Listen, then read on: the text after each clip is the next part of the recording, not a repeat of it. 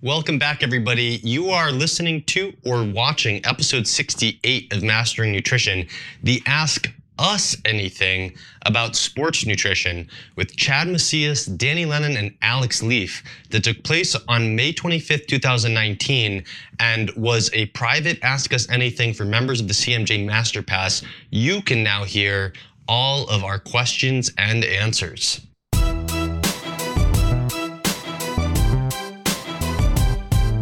This is Mastering Nutrition with Chris Masterjohn. Take control of your health, master the science, and apply it like a pro. Are you ready?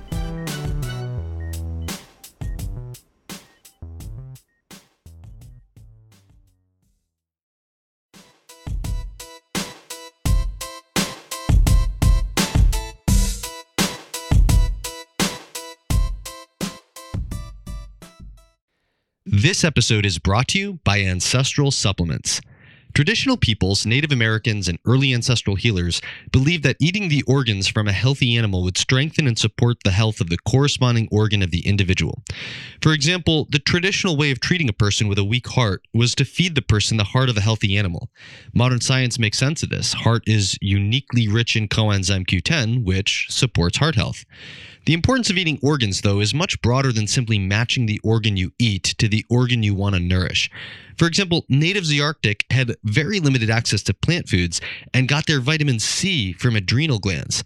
And vitamin C is important to far more parts of your body than simply your adrenals.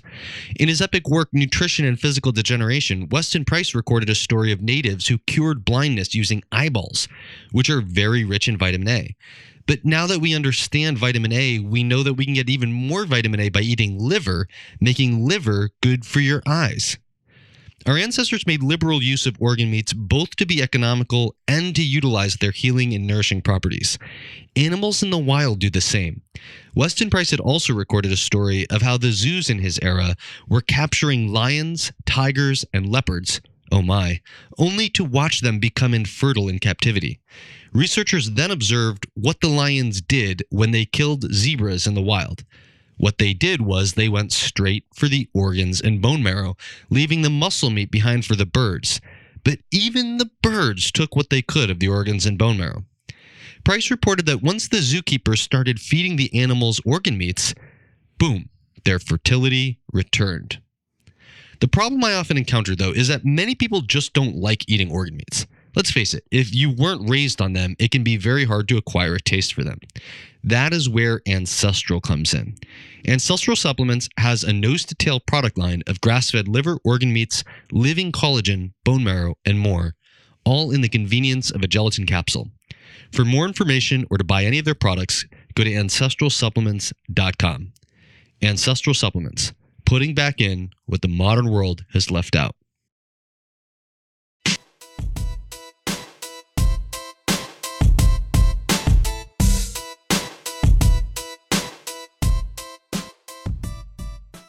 This episode is brought to you by Ample. Ample is incredible. It's a meal in a bottle that takes a total of 2 minutes to prepare, consume, and clean up.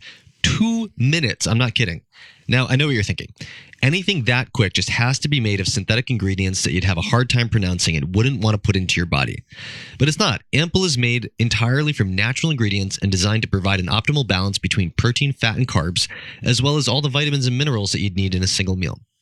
There's no question that it's always best to sit down and take your time eating a home-cooked meal from fresh ingredients. But let's face it, oftentimes we just don't have time for that. If you live a busy life like I do and your goal is to get things done, you need quality fuel that you can get into your system quickly. Here's a great example where Ample is perfect for me. When I shoot videos, it takes hours to set up and break down all of my equipment. So I try to get as many videos shot in a day as possible. This prevents wasting a lot of time on setup and helps me conserve big blocks of time outside of shooting videos to get into a flow state where I can research something to my heart's content and spend all the time I need thinking about it creatively and analytically. But if I spend hours dealing with recording equipment plus hours spent preparing food, eating it, and cleaning up, there's like no time left over to actually shoot any videos. So on recording days, I use Ample to maximize efficiency and focus on getting things done. Ample comes in 3 versions: original, keto, and vegan. And each version comes in 2 portion sizes, 400 calorie and 600 calorie. The 600 calorie original version gives me 37 grams of protein from a mix of grass-fed whey and collagen, which promotes satiety and flips my brain on. Its fat comes from coconut oil and macadamia nut oil. I like these oils because they're low in polyunsaturated fatty acids, or PUFAs, oils that promote aging and are usually loaded into the processed foods that most people eat when they need something on the go. The coconut oil provides some medium-chain fats to keep my energy levels up, too. The carbs, the vitamins, and the minerals all come exclusively from food sources like sweet potatoes, bananas, cocoa powder, wheat and barley grass, and chlorella. It's full of natural prebiotic fibers and probiotics to promote a healthy microbiome, and the gentle sweetness comes from a mix of honey, monk fruit, and stevia. I just mix it with water, drink it, rinse out the bottle, and boom, 2 minutes in, and I'm fully fueled and ready to face the next phase of the day. I first came across Ample when I met its founder and CEO, Connor Young, at PaleoFX a few years ago. Connor inspired me with his vision for Ample, which I anticipate will be much more than a meal in a bottle in the near future. I've become an official advisor to Ample, and I'll be helping Ample design scientific research that will lead both to an ever-improving Ample and, I hope, meaningful contributions to our understanding of how to use nutrition to help people be healthier and happier and perform better at the challenges that they care most about. As a listener to the Mastering Nutrition podcast, I've also worked out a special deal for you. If you use the discount code CHRIS15, you'll get 15% off your first order of Ample. To get your discount, go to amplemeal.com.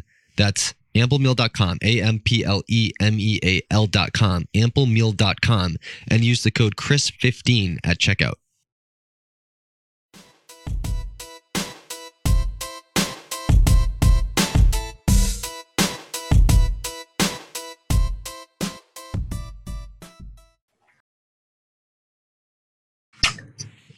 All right, welcome everybody.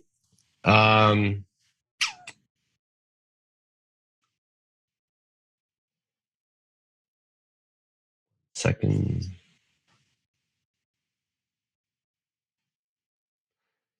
All right, today we are doing Ask Us Anything About Sports Nutrition, and I'm here with Danny Lennon, Alex Leaf, Chad Macias.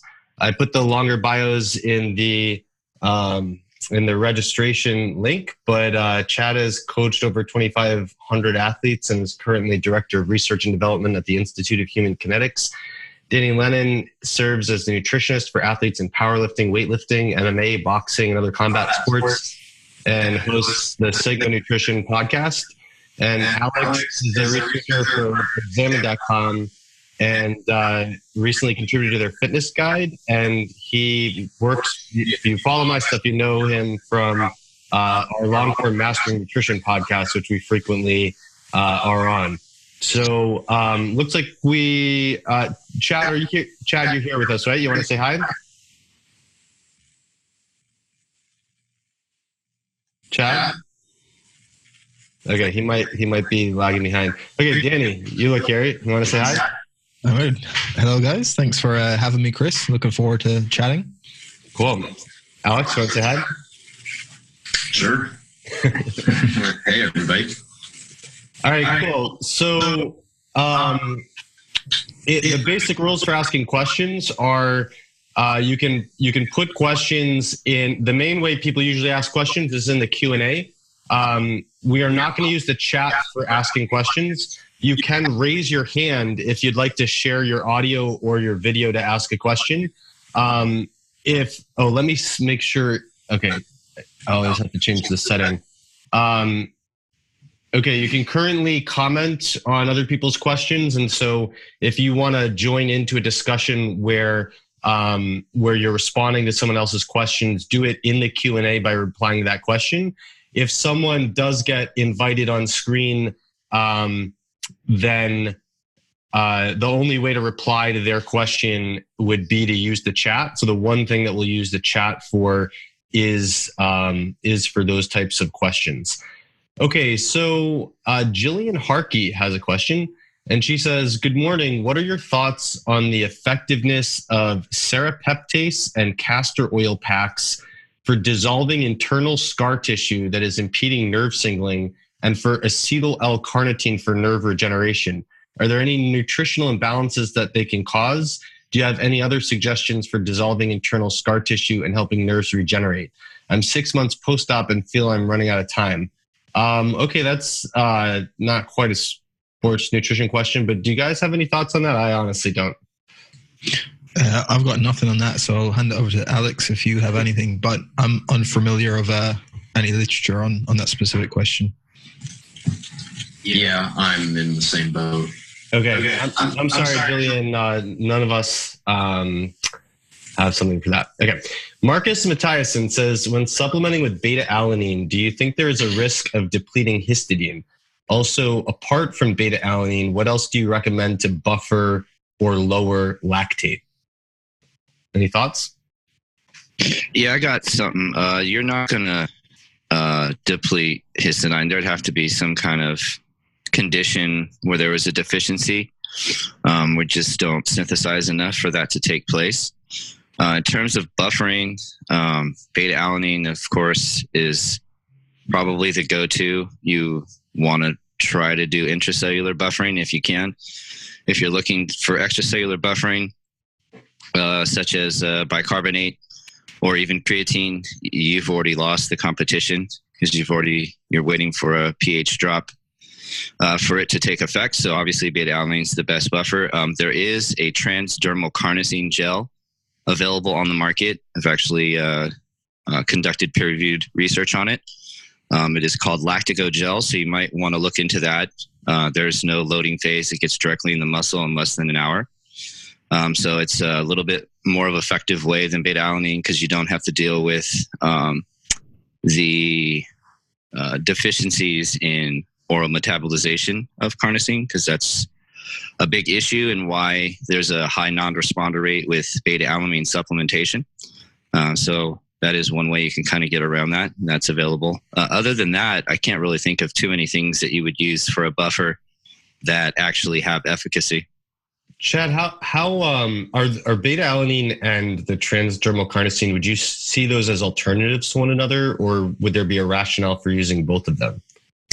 I don't really see a point in using both of them unless you know how you respond to beta-alanine, because there is a high non-responder rate, and 97% of orally ingested beta-alanine goes to non-carnosine directed pathways. That's one of the things we found out when we were doing our research. So even if you are a responder, you're getting such a small percentage. And even that small percentage, if you look at the literature, does show in responders that it can significantly increase carnosine stores within the muscle. But I wouldn't say that there would need to be a synergistic effect or the use of both, one or the other. I mean, obviously the transdermal is a better route because it gets in immediately. There's no loading phase. And you can guarantee there won't be any issues with oral catabolization. So, yeah, I wouldn't say that you would need to do both. Where do you get a transdermal carnosine gel? As far as I know, it's available through their website. It's FDA approved, and it's a clean product for sport. I don't know much about the sales side of What's the brand name of it? Brad, what is the brand name of it? Oh, it looks like we might have lost Chad. Okay. Oh. I'm sorry, you're breaking up. What was it?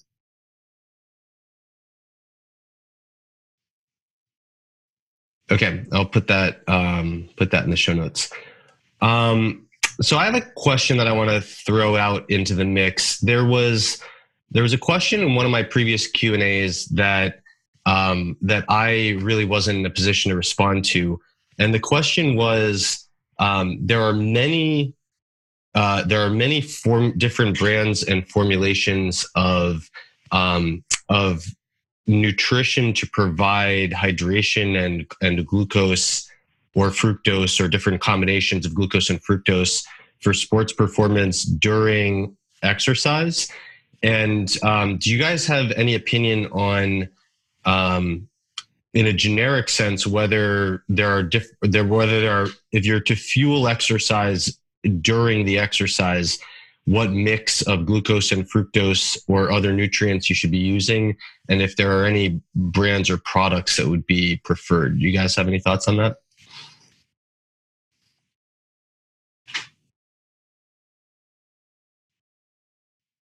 Anyone?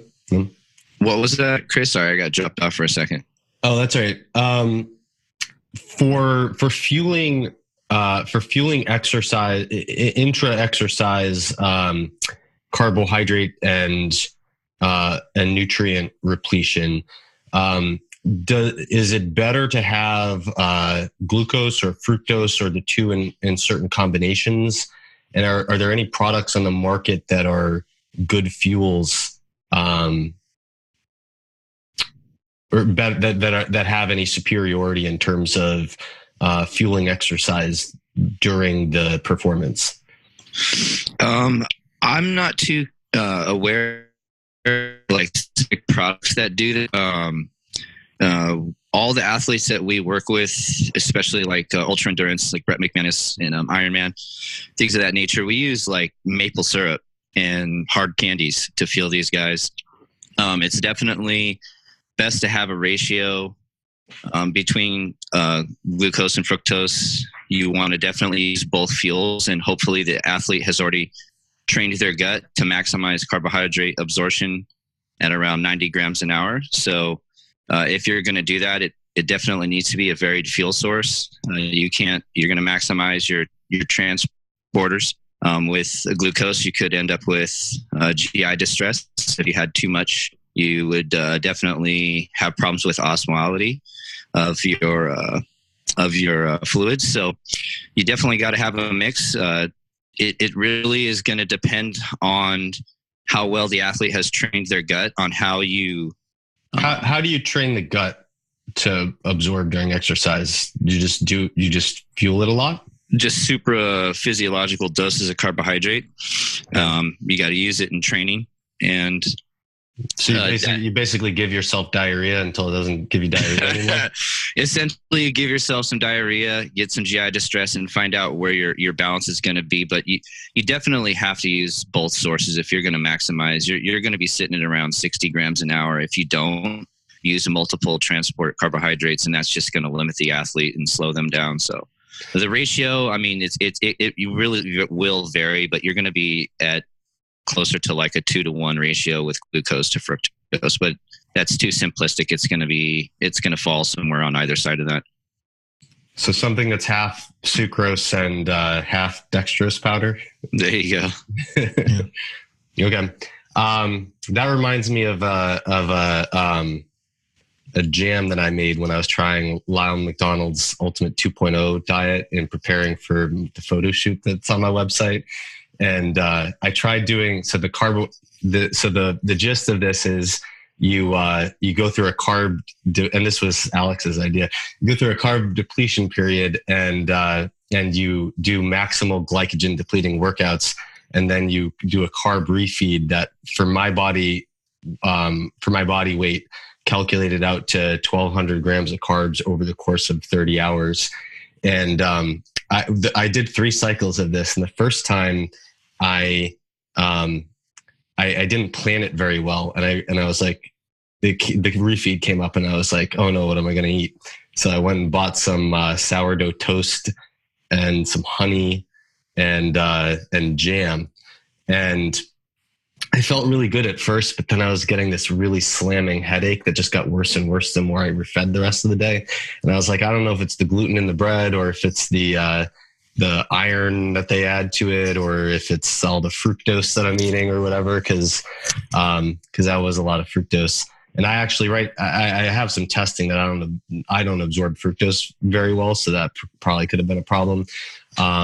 So the second and third refeed I did, I got unsweetened jam and I sweetened it with dextrose powder, and I put that on rice cakes, and I actually felt amazing. And I now absorb fructose, so I probably don't count as the ratio person. But the big difference was I was probably getting like 50% fructose, so like 500 or 600 grams of well, I didn't get to 1200, but it would have been 500 or 600 grams of fructose if it were half. It might have been 30 or 40%. I probably only hit like 800 or 900, but still, so it's a few hundred grams of fructose versus the second 2 and 3 when I felt really great. It was probably like 10% fructose. So anyway, not too relevant, but an interesting anecdote to throw out there. That's actually pretty funny, Chris. you wouldn't have enough GLUT2, GLUT5 transporters if you took all the 3 of us that are on this fast. That's so much. It's ridiculous. Well, I mean, like I said, it was unplanned. And so I didn't have, I should have thought through it, but the headache that I got made me think through it for time 2 and time 3, which went a lot better.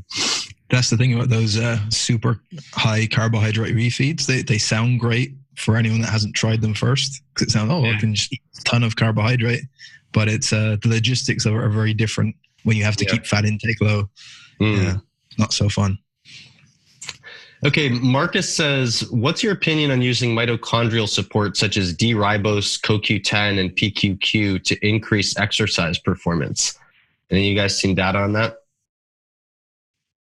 I haven't seen data, but I wouldn't think there's any biological plausibility there for noticing change that would give us magnitude to notice it. Yeah, I would agree with that same. I think it seems like something you're not going to be able to detect from that. My guess is if you took someone who had I don't know, a mitochondrial problem that would benefit from these things, then maybe you might see it in that person, but probably not in I don't know. There's probably an edge case of some people somewhere who just feel like crap all the time, and some of these things help, but maybe not in a sports performance population. Yeah, we have some preliminary data with D-ribose showing that it increases energy levels and well-being in people with fibromyalgia. CoQ10 can increase the energy levels of people who have had heart disease or had suffered heart attacks. And all these come back to because they do support mitochondrial energy production, but those mitochondria were deficited or damaged beforehand. So you could speculate maybe in like a hard training athlete that using some of these could help reduce the amount of oxidative stress that a mitochondria would encounter from having to work while you run hundreds of miles, but there isn't any data on that. So I think that kind of gets at an issue that's difficult to tease out in the literature sometimes. So that the principle there that you're mentioning, Alex, is pretty similar to what we were looking at when we did the riboflavin podcast, where there's really not good data that riboflavin supplementation can improve exercise performance. But there's pretty solid data that the more you exercise, the more you divert riboflavin into fat oxidation pathways and away from pathways that you would expect to protect you from oxidative stress over the long term. Like riboflavin is needed for glutathione reductase, which is needed for antioxidant defense and to keep everything working nice and long. And so you can measure that in the blood, and you can show that as a marker of riboflavin status. The more you exercise, the more it declines, and the more riboflavin you need in your diet to normalize it. But it's kind of hard to make a good hypothesis of a real hard endpoint that you would measure in a study to demonstrate the clinical or practical effect of decreasing antioxidant status. Like you'd expect that to worsen the risk of chronic disease. You could maybe hypothesize that it might get in the way of recovery, maybe, but it's more clear that you would expect long-term damage over the course of months or years of having slightly lower antioxidant defense. And I think it's real hard to, it's easy to lose sight of the fact that not everything that factors into sports nutrition is going. There are things that could be relevant that aren't going to directly impact the sports performance, right? So your body, if your body needs to perform, it's going to divert a lot of resources into performing. And, you might not have something like one of these supplements that would impact that performance because your body's able to divert everything into that way. But maybe over the course of 10 or 20 years, mild increases in oxidative stress or mild decreases in defenses actually have some kind of negative effect. But yeah, it sounds like the bottom line is if you have fibromyalgia or heart disease, that's kind of a separate issue. But if you're feeling like crap all the time, you're not going to have very good sports performance. All right. Zachary asks, what are some important nutritional strategies that could help with recovery from soft tissue injuries like muscles, tendons, and ligaments from lifting? I can give a few practical things that we typically do with some of our lifters. And then I'm sure some of the guys can jump in on some of the detailed stuff around it. A few of the basic heuristics that we would give to the athletes. One would be around energy availability, making sure they're either eucaloric or hypercaloric. So in other words, there's a tendency for athletes to want to use their injured time productively and maybe try and diet down, which is obviously just counterproductive to that recovery process. Mm-hmm. So we try and make sure they're at weight maintenance or even a very slight surplus. If that ends up happening, that's not too much of an issue. High protein intake. So this probably around 2 grams per kilo of body weight, which, or possibly even more. So in pounds, I guess that's what, 0.9 or 1 gram per pound, something around that area. Potentially there could be an issue if they're have some micronutrient deficiencies. So either through diet and or supplementation, addressing some of those can be beneficial to the recovery. If it's a tendinopathy specifically, there is some data, but it's still, I don't think, totally in agreement, or at least there's a lack of consensus. But there is some work looking at the combination of gelatin and vitamin C. And again, there's kind of some nuance there and some disagreement, but that may be potentially worth looking at. And then if it's an injury where a lifter has a limb immobilized, we can maybe look at some supplementation of creatine, maybe some leucine, omega-3s to varying degrees. There's some different data on each of those potentially showing some benefits when we have an immobilized limb to prevent some of the muscle atrophy. How much of a difference that's going to make, it's kind of hard to know in practice, but it's a relatively no real downside to some of that stuff. So there are some basic heuristics we've used with some of the lifters, but again, some of them more well supported than others. Anyone else? All right, thanks, Zach. Nicholas Simpson asks, is there any evidence or thought to how beta-alanine supplementation might impact B5 pantothenic acid status or vice versa? Nicholas, can you, I'm not sure why they would be related. Do you guys know? No, I'm not too sure. Nicholas, if you want to follow up and clarify your question, why you would expect them to be related, we might have a better ability to get at that. Reinhold Innerhofer says, is AMPK the primary regulator of mitochondrial biogenesis in muscle, or are there other important pathways that need to be considered and which can be targeted by nutrition in addition to endurance training? Anyone want to take a stab at that? Nicholas is following up in the chat.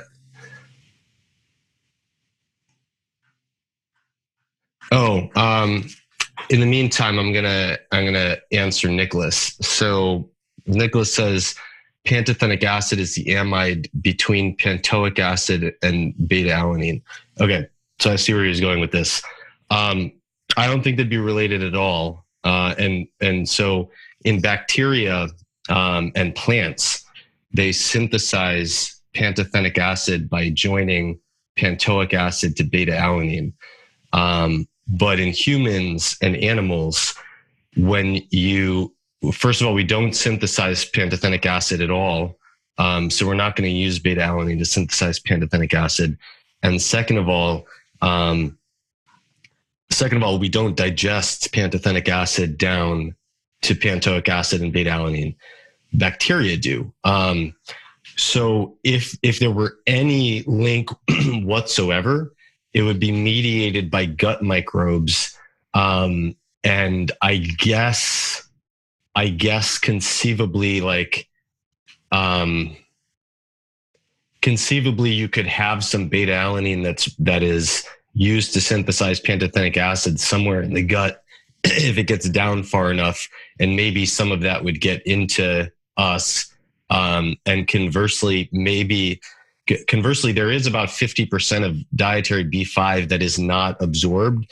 And so probably some of it could make it into a bacteria's pantothenic acid, pantoic acid, beta-alanine cycle. But for the most part, I would say you would not expect any significant relationship on the basis that in humans, we don't synthesize pantothenic acid and we don't break it down. So when we break down derivatives of pantothenic acid, the most basic thing that we pee out in the urine is pantothenic acid. So I would not expect on that basis beta-alanine supplementation impact B5 status or vice versa. Does anyone have any thoughts on let's take a stab at this AMPK question? So from my perspective, mitochondrial biogenesis is going to occur in part in response to energy depletion, and AMPK is a major player in signaling energy depletion. AMPK is not, I think, when we think of, I think we have a tendency to single out certain things like AMPK or insulin as like chief regulators of things when they're not really chief. There really are no chief regulators in some sense. I think a better model to think about metabolic regulation is really more like like multiple nodes in a network of communication. And so like if you think of like a computer program, there's probably some lines of code that you could delete and have no effect on the program, and others that you might delete and the program just breaks down. But the way the information is flowing is really information is captured in multiple areas, passing through multiple nodes, and there's a lot of redundancy. So AMPK is one of many, or at least several regulators of energy depletion. But like if you came up with a drug that activated AMPK, you're not going to mimic the full effects of energy depletion, because if the drug is specific enough to AMPK, it's just not going to hit the other nodes that are all signaling energy depletion. And even metformin, which is seen as an AMPK activator, appears, and I'll have to dig into the literature more on this, but it appears from what I've seen so far that actually it's targeting ATP production, and it's depleting ATP, and so that will activate AMPK, and it will also activate many other nodes of mitochondrial energy depletion. But even metformin, I think, still, and this I'm going to write a blog post on this at some point, it's still only mimicking about half of fasting physiology, because there's a lot of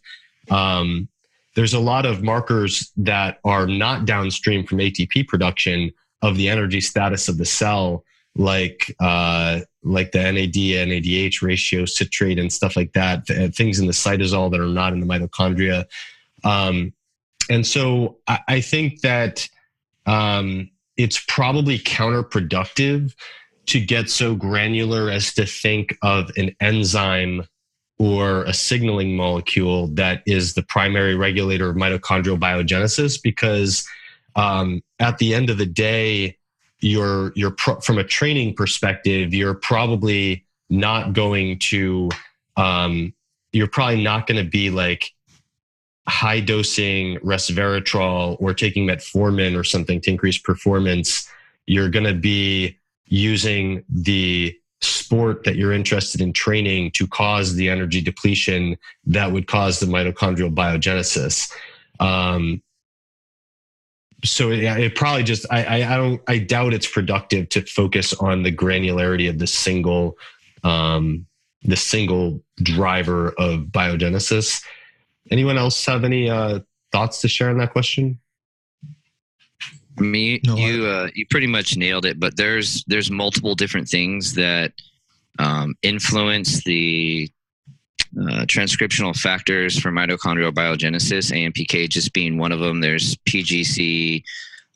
There's a lot of different transcriptional factors. Like you said, focusing on one isn't going to make a lot of sense because biogenesis is influenced by oxidative stress. It's influenced by extreme energy deficiencies. It's influenced by endurance and all these different things. So yeah, I agree with you, Chris. It wouldn't make a lot of sense. Okay, Zachary Lehman says, what are common nutrient deficiencies and imbalances that athletes can run into when in a significant calorie deficit for weight loss on a high protein diet? Anyone want to grab that one?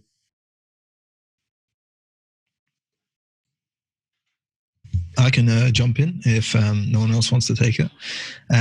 So I guess I'll use this as a way maybe to deflect to a bigger issue before circling back to a specific answer.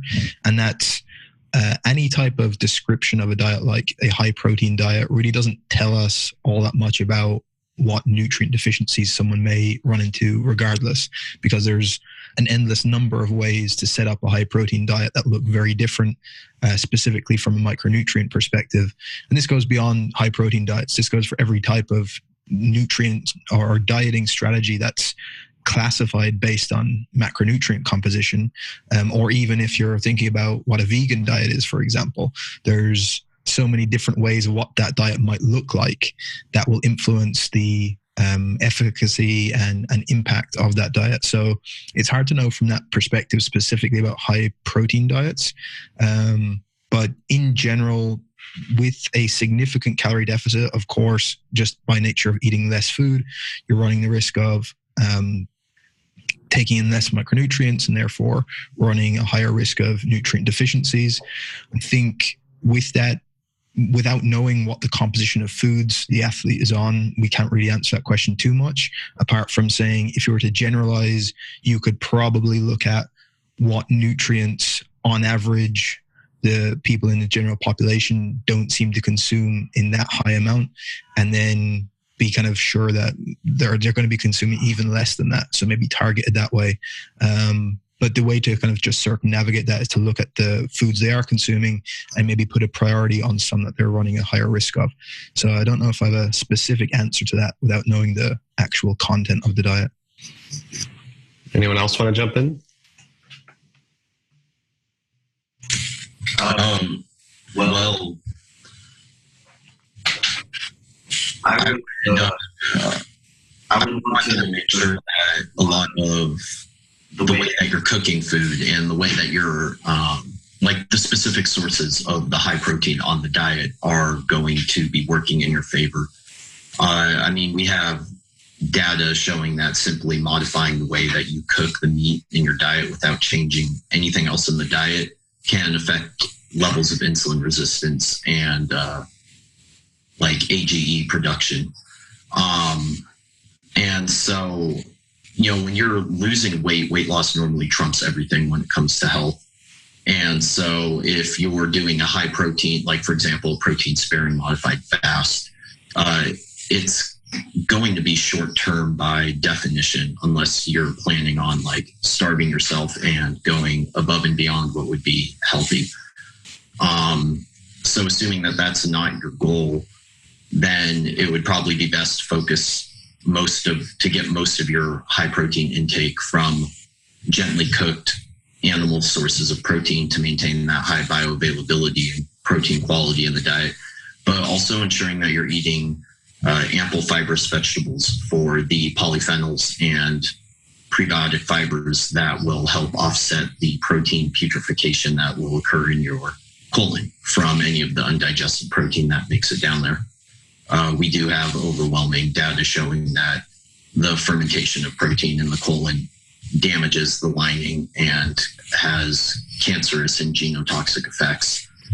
Both mechanistically, these pathways are well established, as well as experimentally giving animals high protein diets, and even some human studies in obese adults feeding them high protein diets.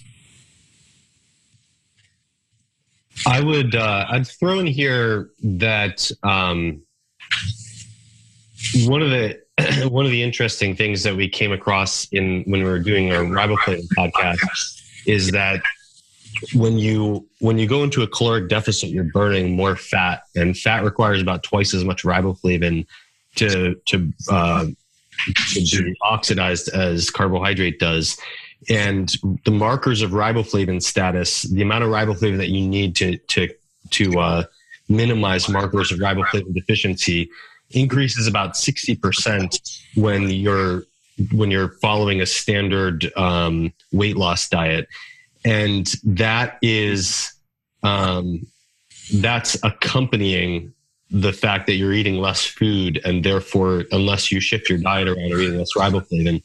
And if you do, I haven't seen it measured with lifting, but if you do 5 to 6 days of cardio for 20 to 50 minutes per week, that's been shown to also increase riboflavin requirements by about 60%. So if you have someone who's in a caloric deficit and they're doing cardio 5 or 6 days a week for half an hour a day, that person's riboflavin requirement is probably doubling. And that's in the context of a declining riboflavin intake. So there's that. And then there's not good quantification of this, but high protein intakes do increase needs for B6. And that's a result of B6 being involved in all the transaminases that handle protein metabolism. But I don't know. I don't have data on how much it goes up for any given amount of protein. And there are some interesting animal experiments showing high protein diets increase needs for vitamin A, but I've never seen that replicate in humans. So there's a couple things to watch out for. Chad, did you want to add anything in here? The only thing I would say, it's related, but more down the road related, in the sense that if you have anybody on a high protein diet or even standard American diet, you definitely want to make sure you're getting 20 grams of digestive resistance starch every single day. That's the only thing that's going to help with anti-neoplastic protection against the cancer that Alex was mentioning. So especially if you're on a high protein diet, you want to make sure you're getting that digestive resistance starch at least 20 grams a day. Can you throw a general picture of what that looks like in terms of food? Sure. The two best sources that we always recommend are mashed potatoes or white rice. And as you may or may not have heard mentioned, you can cool it to room temperature, reheat, and cool it again, and it will basically double the digestive resistant starch content, as well as reduce.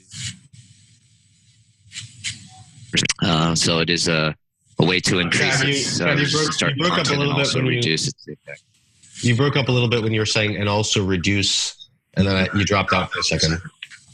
It can also reduce the insulin footprint. So if you heat and cool, it'll reduce insulin response.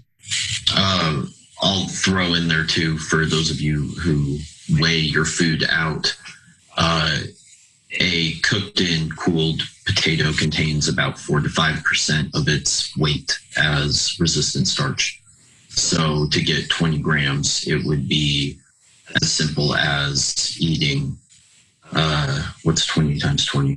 Whatever 20 times 20 is, that many grams. Yeah, 400 grams of potatoes. 400 grams of potatoes would give you 20 grams of resistant starch if they were cooked and cooled. Cool.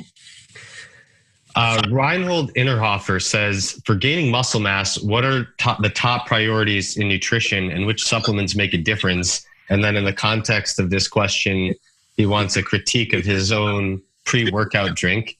It contains 25 grams of maltodextrin, 10 grams of BCAAs, arginine alpha-ketoglutarate 5 grams, 5 grams of Creapure, 2 grams of beta-alanine, 2 grams of citrulline malate, 2 grams of taurine, and 2 grams of hydroxymethylbutyrate.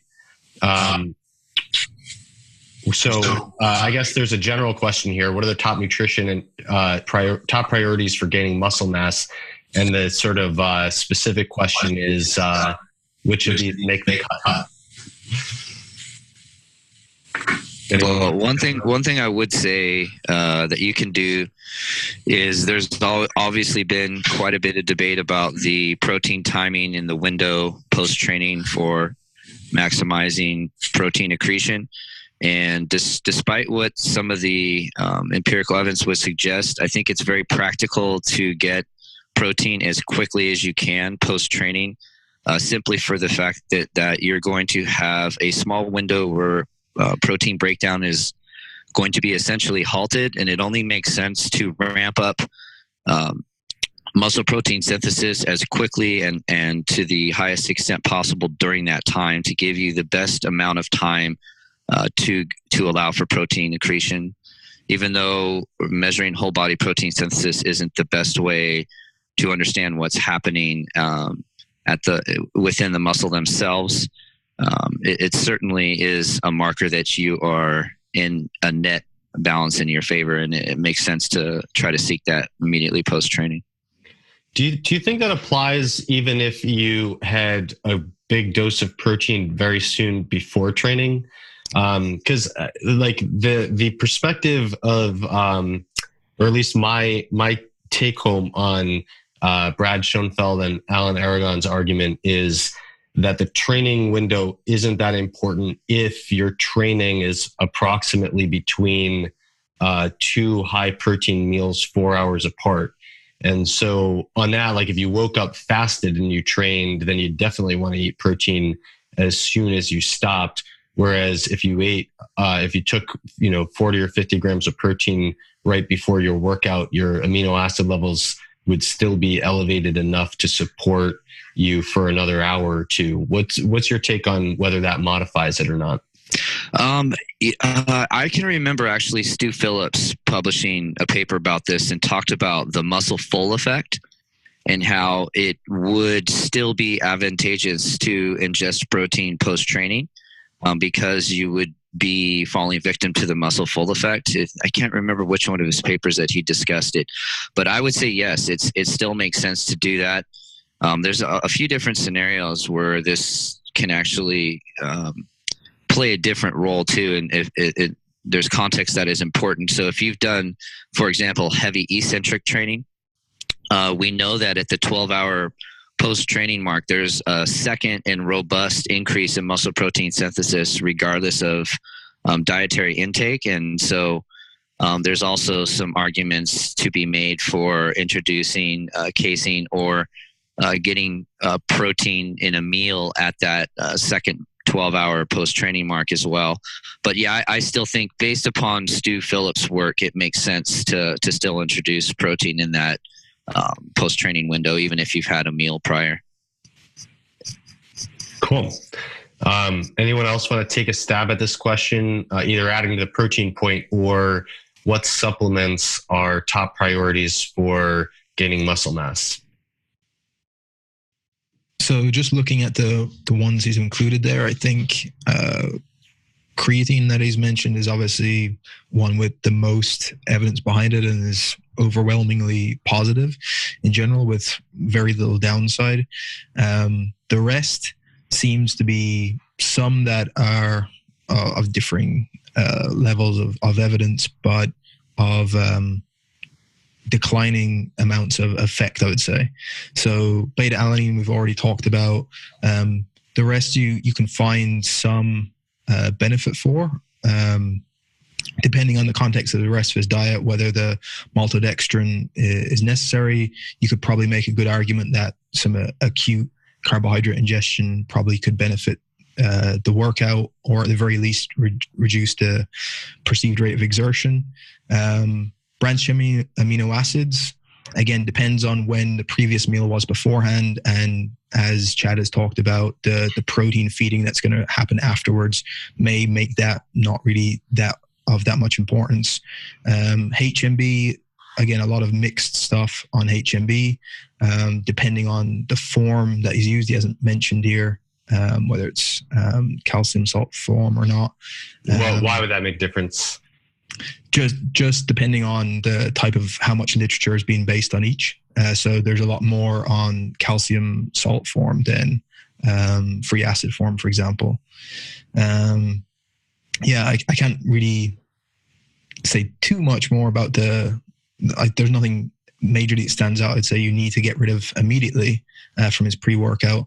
And his original question was around top priorities for, gaining muscle mass. So the big one that I talk about, I think we'll probably talk about it in another question as well. The biggest thing to realize is that the training stimulus is probably of most importance, and that sometimes gets forgotten in nutritional discussions, that getting the training stimulus right is going to far outweigh the nutrition you have around that per se. After that's taken care of, then protein intake in terms of per meal dose, how that's distributed across the day, and then the timing relative to the training. And Chad has just talked about that. For maximizing muscle mass, you probably want to, again, be at least at eucaloric intake, but probably more than likely a slight calorie surplus is going to be of benefit.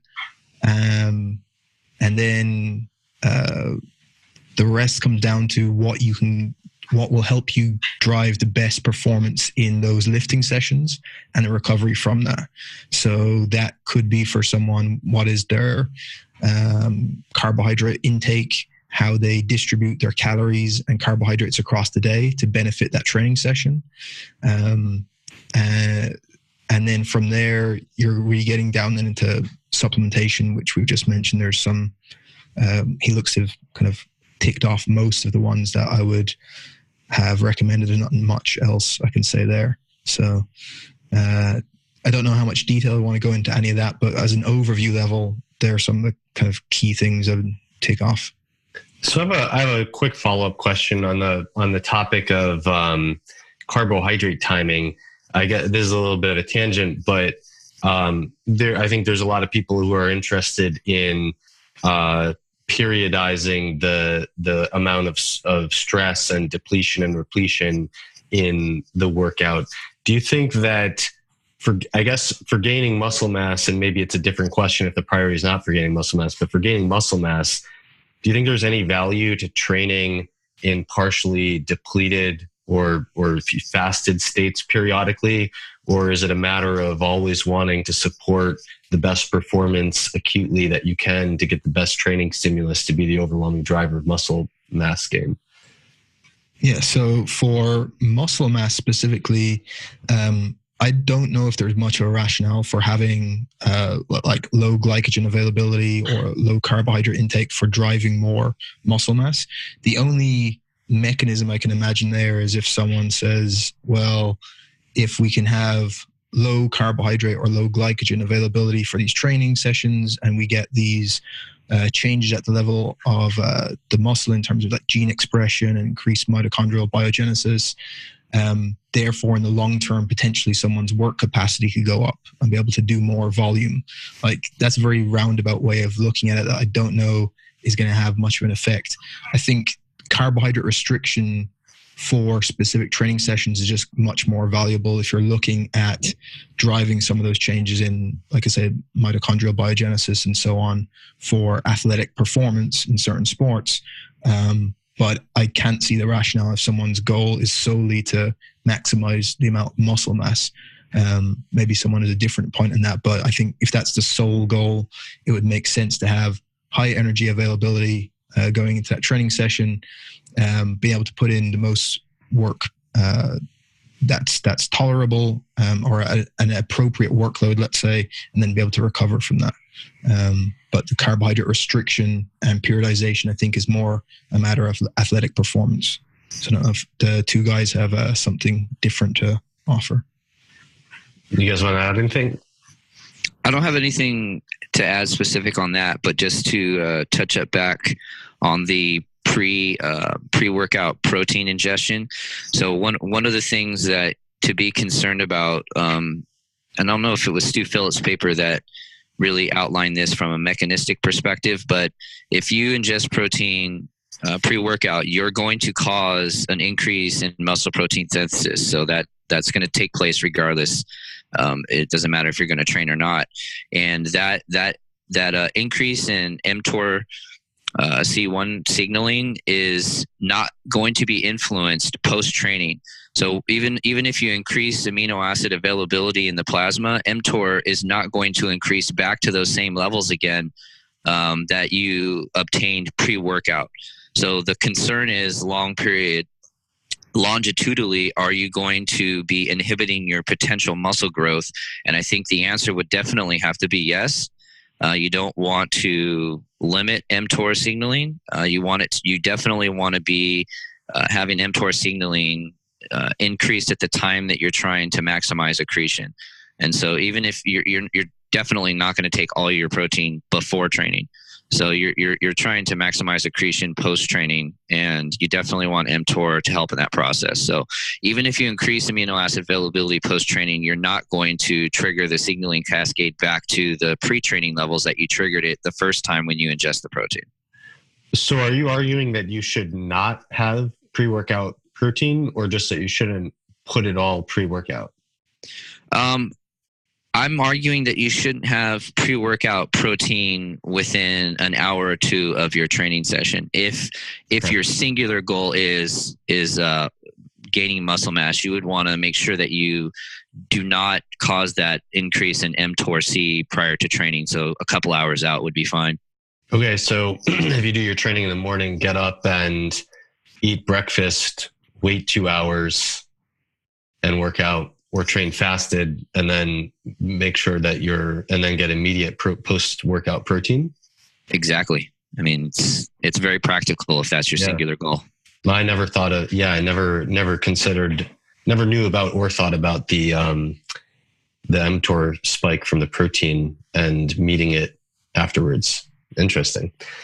Alex, you did a research project on BCAAs recently, didn't you? And do you have anything to add on the BCAA point?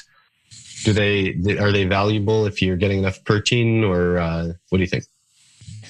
So BCAAs are, first of all, probably worse than just using pure leucine, because we have data that valine and isoleucine compete with leucine for absorption in the intestinal tract as well as entry into muscle tissue. They use the same transporters. And so we do have some data showing that, for example, taking a very low dose of whey protein with an excessive amount of pure leucine can stimulate the muscle protein synthetic response back up to a level you'd see with an adequate dose of pure whey protein. But when you provide that same amount of leucine, but then also throw in the isoleucine and valine alongside it, then you don't see that response. The response is the same as if you just never added the BCAAs to begin with. And the only logical reason for that is because they all compete for the same transporters, both through absorption in the gut and into muscle tissue. In a fasted state, they see absolutely no reason to take BCAAs unless your goal is to prevent protein breakdown. So they can help minimize protein breakdown, but they can do absolutely nothing for muscle growth. Simply based on logic alone, you need 20 amino acids to synthesize protein, and you're going to only provide 3 of the 9 amino acids that your body itself cannot make. So what will happen is when you take the BCAAs or even just isolated leucine by itself, you're going to see a short transient spike of muscle protein synthesis that lasts about 1 to 1.5 hours.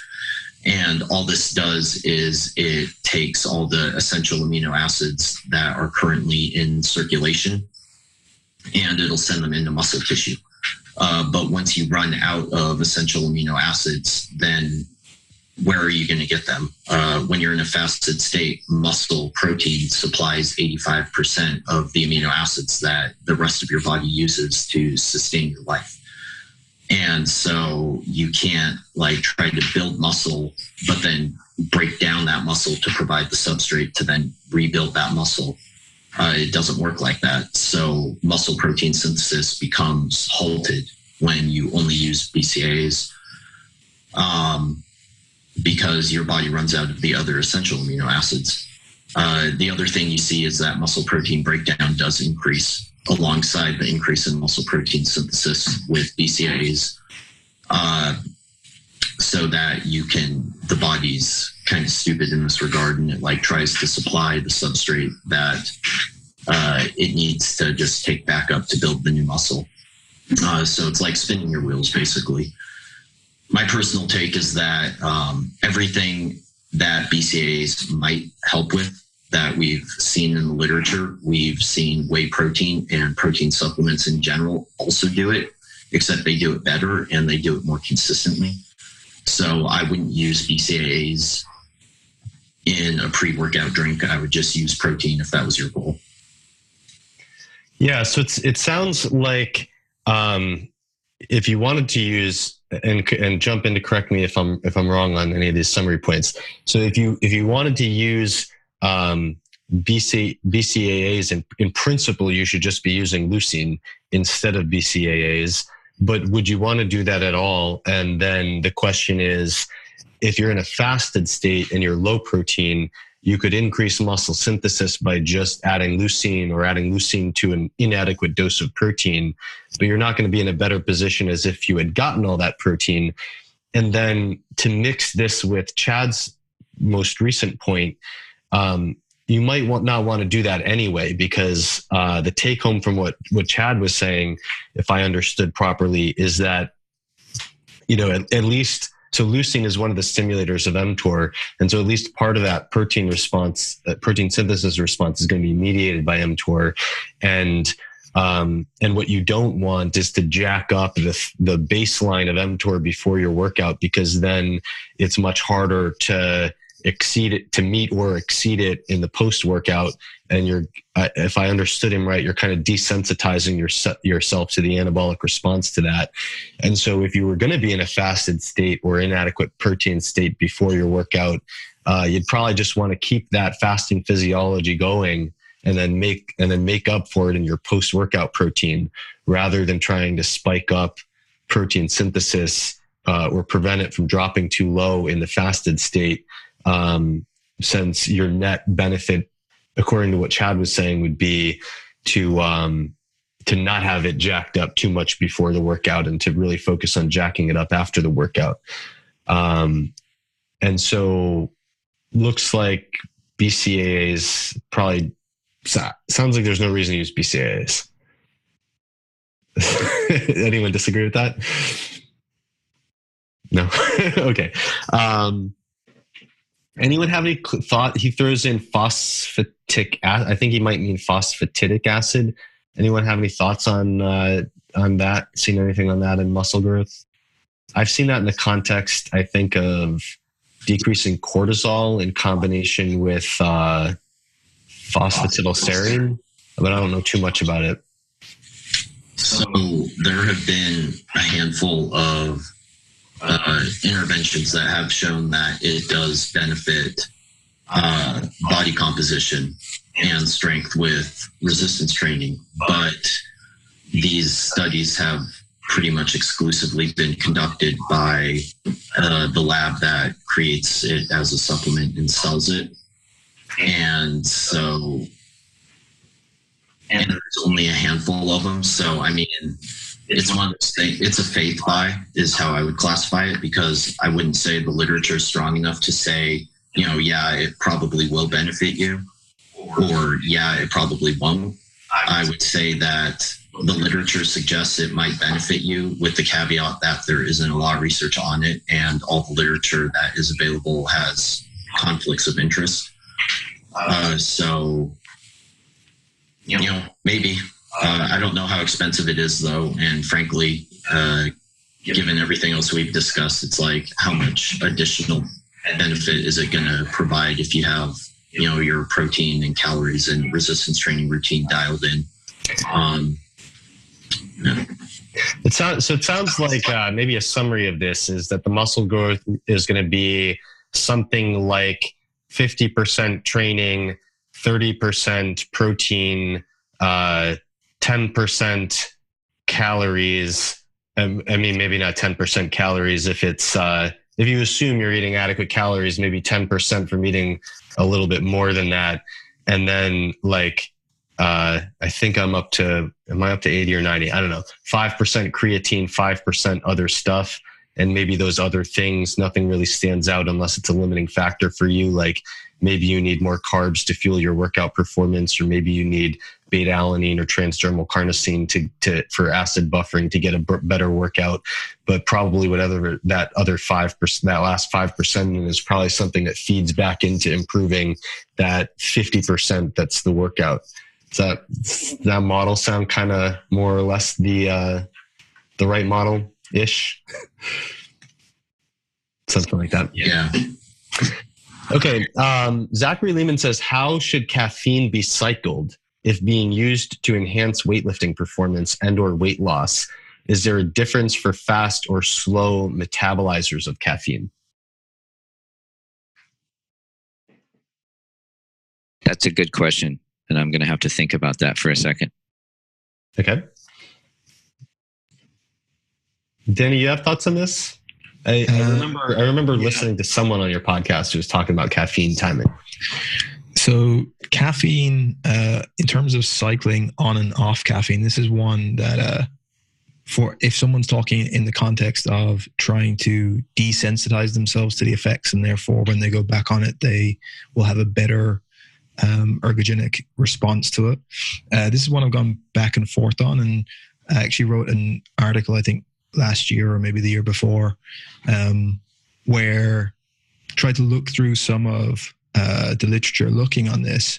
And there's at least, while there's some mixed views on it, there's certainly a decent amount to suggest that it may not be as important as people think to try and come off caffeine to resensitize.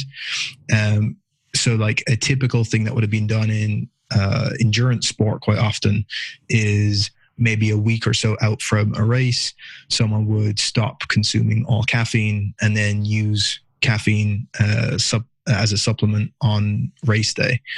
And it seems that even if you become, your caffeine tolerance builds up, so even subjectively, people will feel a lesser response to the caffeine.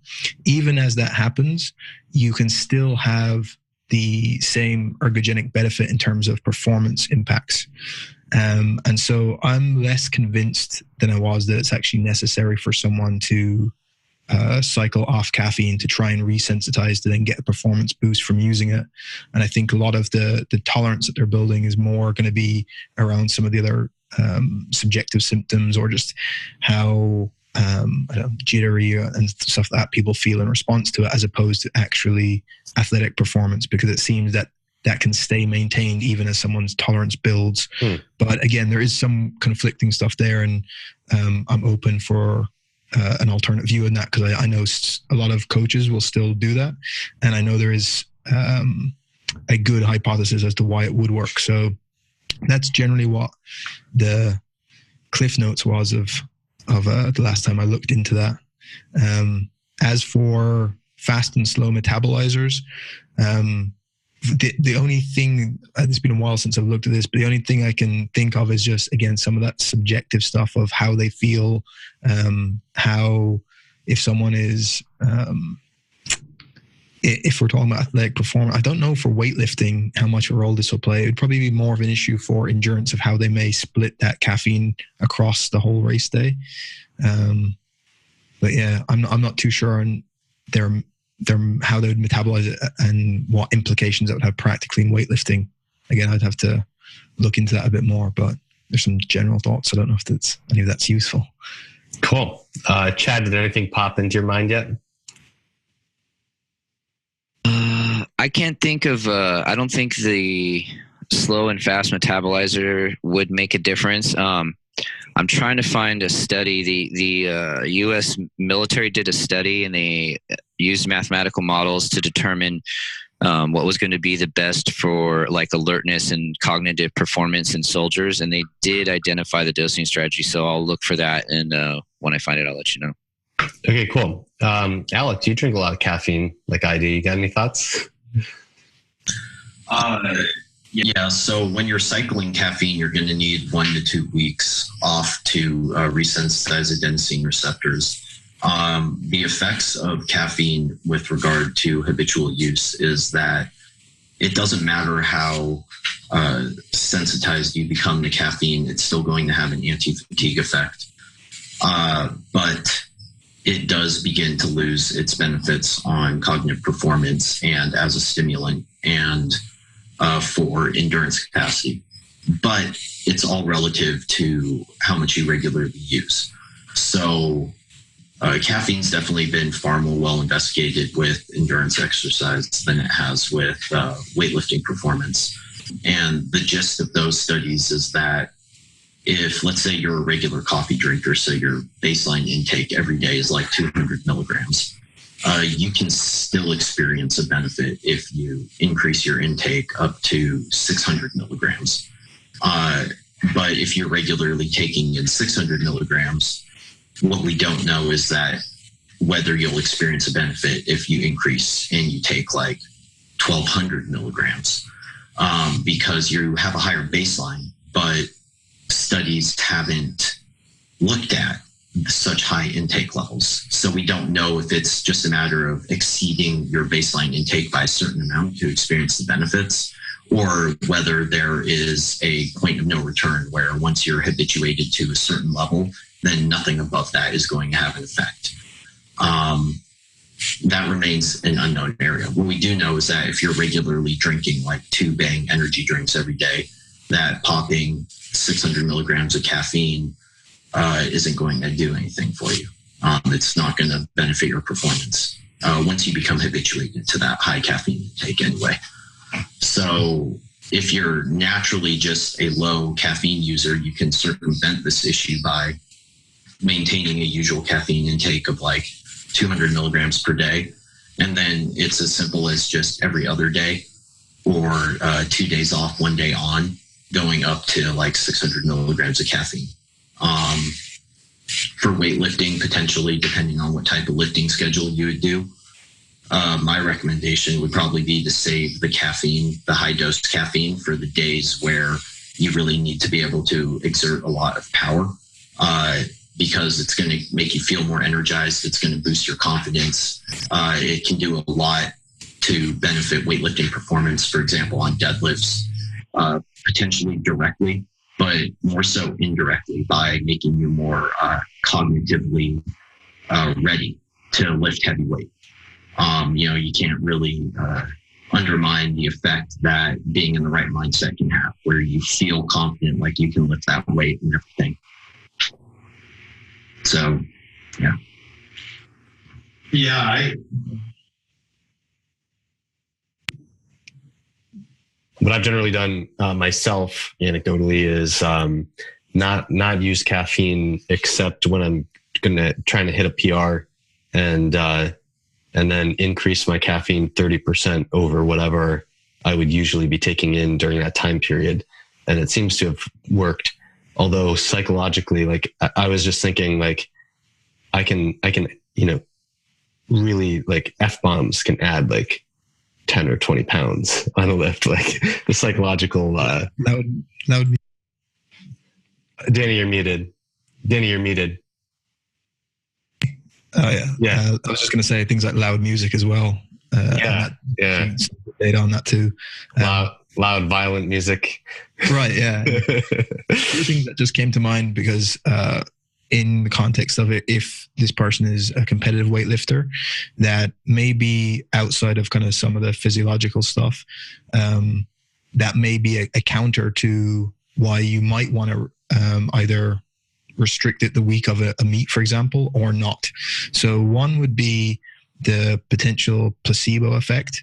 And so if someone is used to having caffeine and they have a kind of high tolerance for it, and then as they start to deload, say a week out from a potential meet, and then they take caffeine out completely, and then when they have some caffeine on the day of the meet, and they get that higher energized feel, and subjectively they feel more buzzed than usual because they're now a bit resensitized to it, that can potentially play some role just as a placebo, even beyond some of the performance benefits. The other kind of counter to that would be if someone is cutting weight for a weightlifting meet, there may be some advantage to allowing them to stay consuming caffeine as opposed to cut it out to try and resensitize. So one would be just if they're restricting overall intake, some people just might find it less stressful to cut if they're allowed to have some caffeine as opposed to deal with caffeine withdrawal on top of a weight cut. And then secondly, caffeine may play a mild diuretic use as well. So if they're going to take some caffeine supplement during water restriction, for example, that may, again, to a small degree, but at least mechanistically, you can make an argument that it could play a role there. So there are just two other things that are outside of performance benefits that just came to mind as you were talking. Cool. Really quick, irrelevant anecdote on the fast, slow oxidizing thing, since we didn't really hit that part. Growing up, my mom always told me that I drank coffee wrong because she would drink 2 cups in the morning and I would drink 1 cup in the morning and 1 cup in the afternoon. She told me I should drink all my coffee in the morning because it would keep me up at night and so on. And then we got our 23andMe's tested. I came back as a fast oxidizer. My mom came back as a slow metabolizer. And now I have my defense. I don't drink coffee wrong. I just drink it in accordance with my genetic heritage, my genetic destiny. So, all right. Nicholas Simpson has what I think is a much tougher question. I don't know if we can do anything on it, but let's throw it out there. Is there any evidence to how supplements intended to increase nitric oxide, such as citrulline, arginine, and nitrates, might influence protein S-nitrosylation and nitrositive stress in the muscle? Or more generally, is there any evidence that when improvements in endurance occur, that it might be from reducing the capacity to spend energy at a high rate versus the more common idea of improved blood flow? I have to read the second part a second time to understand. Okay. Is there any evidence that when improvements in endurance occur from these nitric oxide donating or increasing supplements, that it might be from reducing the capacity? So I think what he's saying is that proteins can be modified by adding nitric oxide to them. That's called S-nitrosylation, and that can turn them on or off. You probably usually inhibit them. And he's saying maybe these supplements are decreasing energy expenditure at a high rate. I don't know why that would improve. Oh, I see. He's saying maybe that would improve endurance because you have a more steady supply of energy. Maybe you have better endurance if you don't waste all your energy in one shot. And then he adds a parenthetical note that I think is why his sort of motivation for asking the question. In muscular dystrophy research, there are some insights into the impacts of dysregulated nitric oxide signaling with NOS.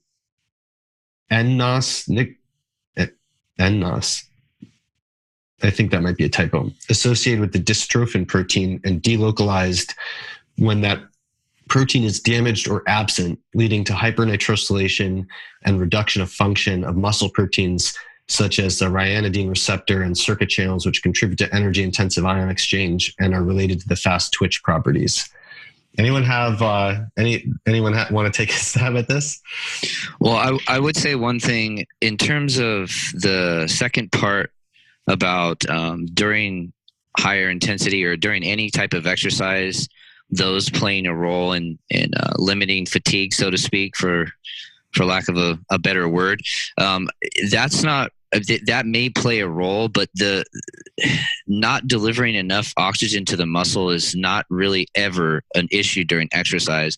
When there's a change in interstitial pH, the body will parasympathetically limit blood flow, so you can limit nutrient, limit oxygen, limit ATP in the exercising muscle, but that's solely regulated by interstitial pH. So if those things with NO are playing a role, it would not influence the end result if there's a change in pH. So it wouldn't make a difference. So if you have that change in interstitial pH, it's going to limit blood flow, and it wouldn't, so that's not necessarily directly related, but also is the mechanism that's responsible for limiting blood flow. It wouldn't be related to those. So you're addressing this in the perspective that the nitric oxide is primarily going to be affecting blood flow, right? Correct. Yeah, it's going to affect blood flow, but that's not ever really going to be a rate limiting factor during exercise or intense exercise. It's interstitial pH. Will. Yeah, I think he's getting at a and so I apologize to Nicholas. I wasn't familiar with the NNOS abbreviation. N is neuronal nitric oxide synthase, and he's taking some analogy from neuronal research. And I just think there's probably zero research in this area, and he's just kind of crossing disciplines with this idea. But he's speculating that maybe inside the cell, that the nitric oxide is rather than affecting blood flow outside the cell, that it might be having a regulatory function inside the cell by altering the protein. So if there's proteins directly involved in producing energy that can be nitrosylated, then they would slow down. My guess is that there isn't any research on this, but it's an interesting idea. Anyone else want to throw anything out there on this question? I don't have anything on this. I just find it an interesting thought process, though, to follow. I like what the question. I can actually add. Yeah, I mean, so I've come across this. I have to say that like nitrosylation of proteins is a fairly obscure thing. Like when I was in grad school, it came up because our lab kind of specialized in these things. But also, like if you really, really, really study a protein, you might realize that this protein is like ADP ribosylated and nitrosylated and succinylated and like these things don't really make them out into the standard literature on a topic. In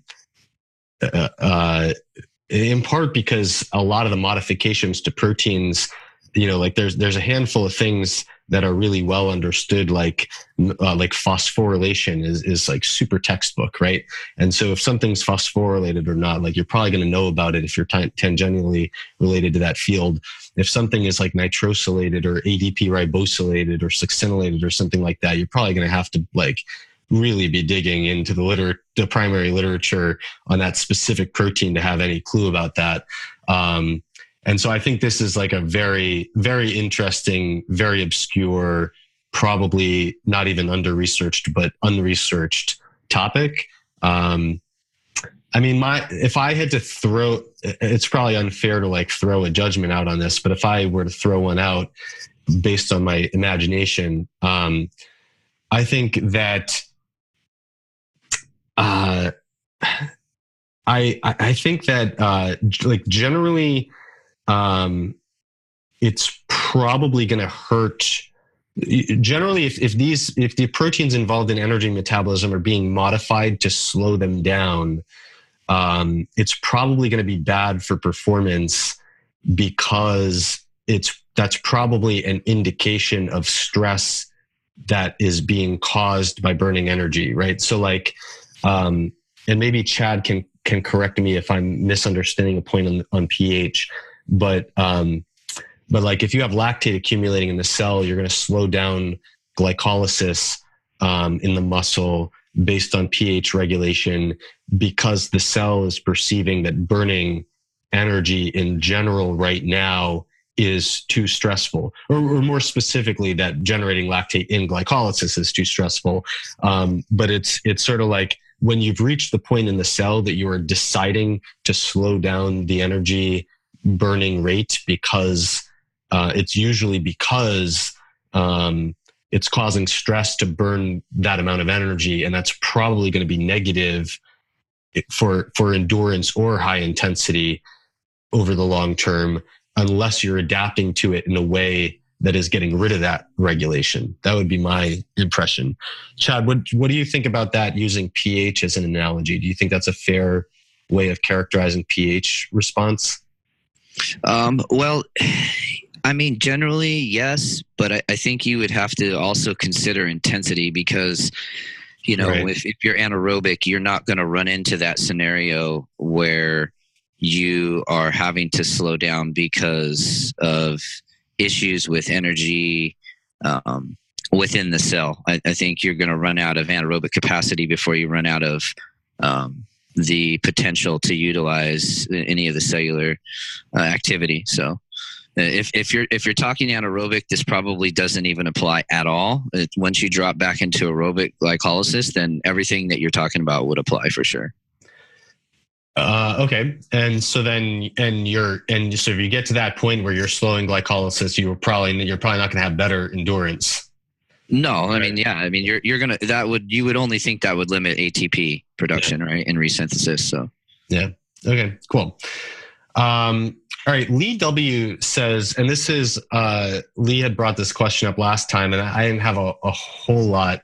And so I told Lee to bring it back here, and maybe you guys could chime in on this better than I could.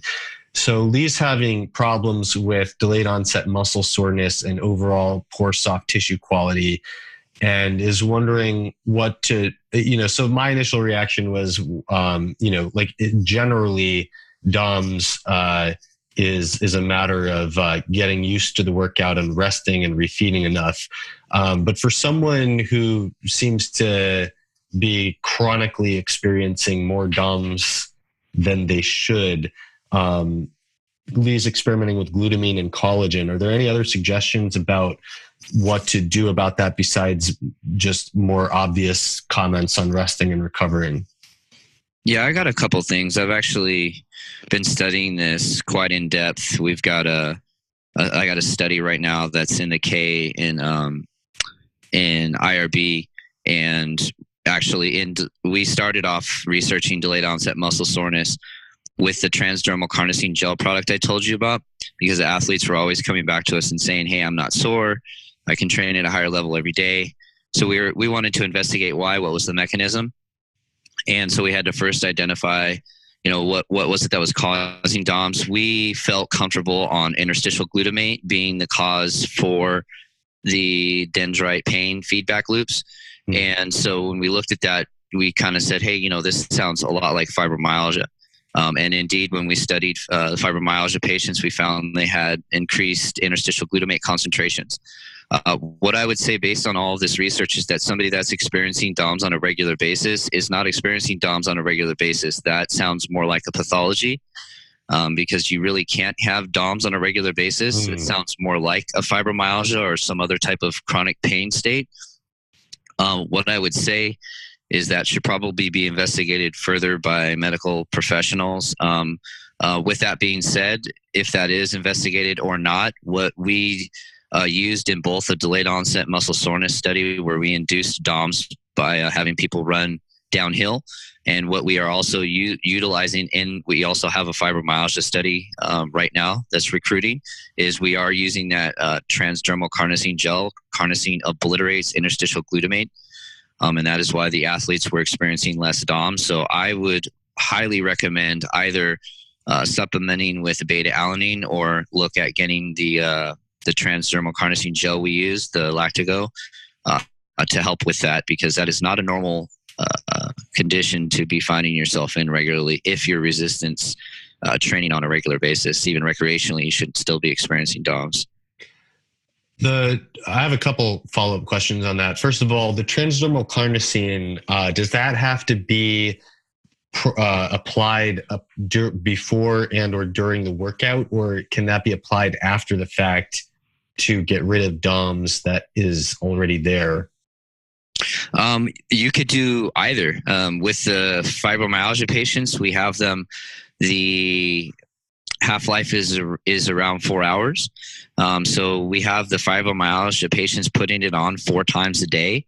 But the way we use it in and around exercise is before and after. So I wouldn't see any disadvantage to introducing carnosine into the system at any point in the day, but before and after training. Definitely after training, though. Is that meant to reach the blood, or does it have to be applied to the specific area to infuse it into the muscle? It's designed to go directly into the muscle. We have a 1 HMRS study in the works where we're going to determine a specific percentage that goes into the actual muscle and what percentage makes it into plasma, because there's definitely going to be some that reaches plasma, but it's designed to go directly into the muscle itself. And then finally, I think I might have I have a incomplete understanding of the neurotransmitters here, but I thought glutamate, if you're contracting muscle, I thought glutamate would be like in the spinal cord, and acetylcholine would be at the end plate, stimulating the muscle to contract. Where is the interstitial glutamate, and how's it getting there? In terms of how it's getting there, I'm not sure. I haven't actually looked at. Where is it? Is this interstitial in the muscle? Yes, it'll be in the interstitial space is where we find the glutamate concentrations in both, with both in DOMS and also in fibromyalgia. It's just more predictable and higher concentrations. And usually with DOMS, it will require higher blood flow to the muscle to have an increase in interstitial glutamate, which obviously will happen during training. With fibromyalgia patients, they have increased interstitial glutamate at baseline, regardless of blood flow.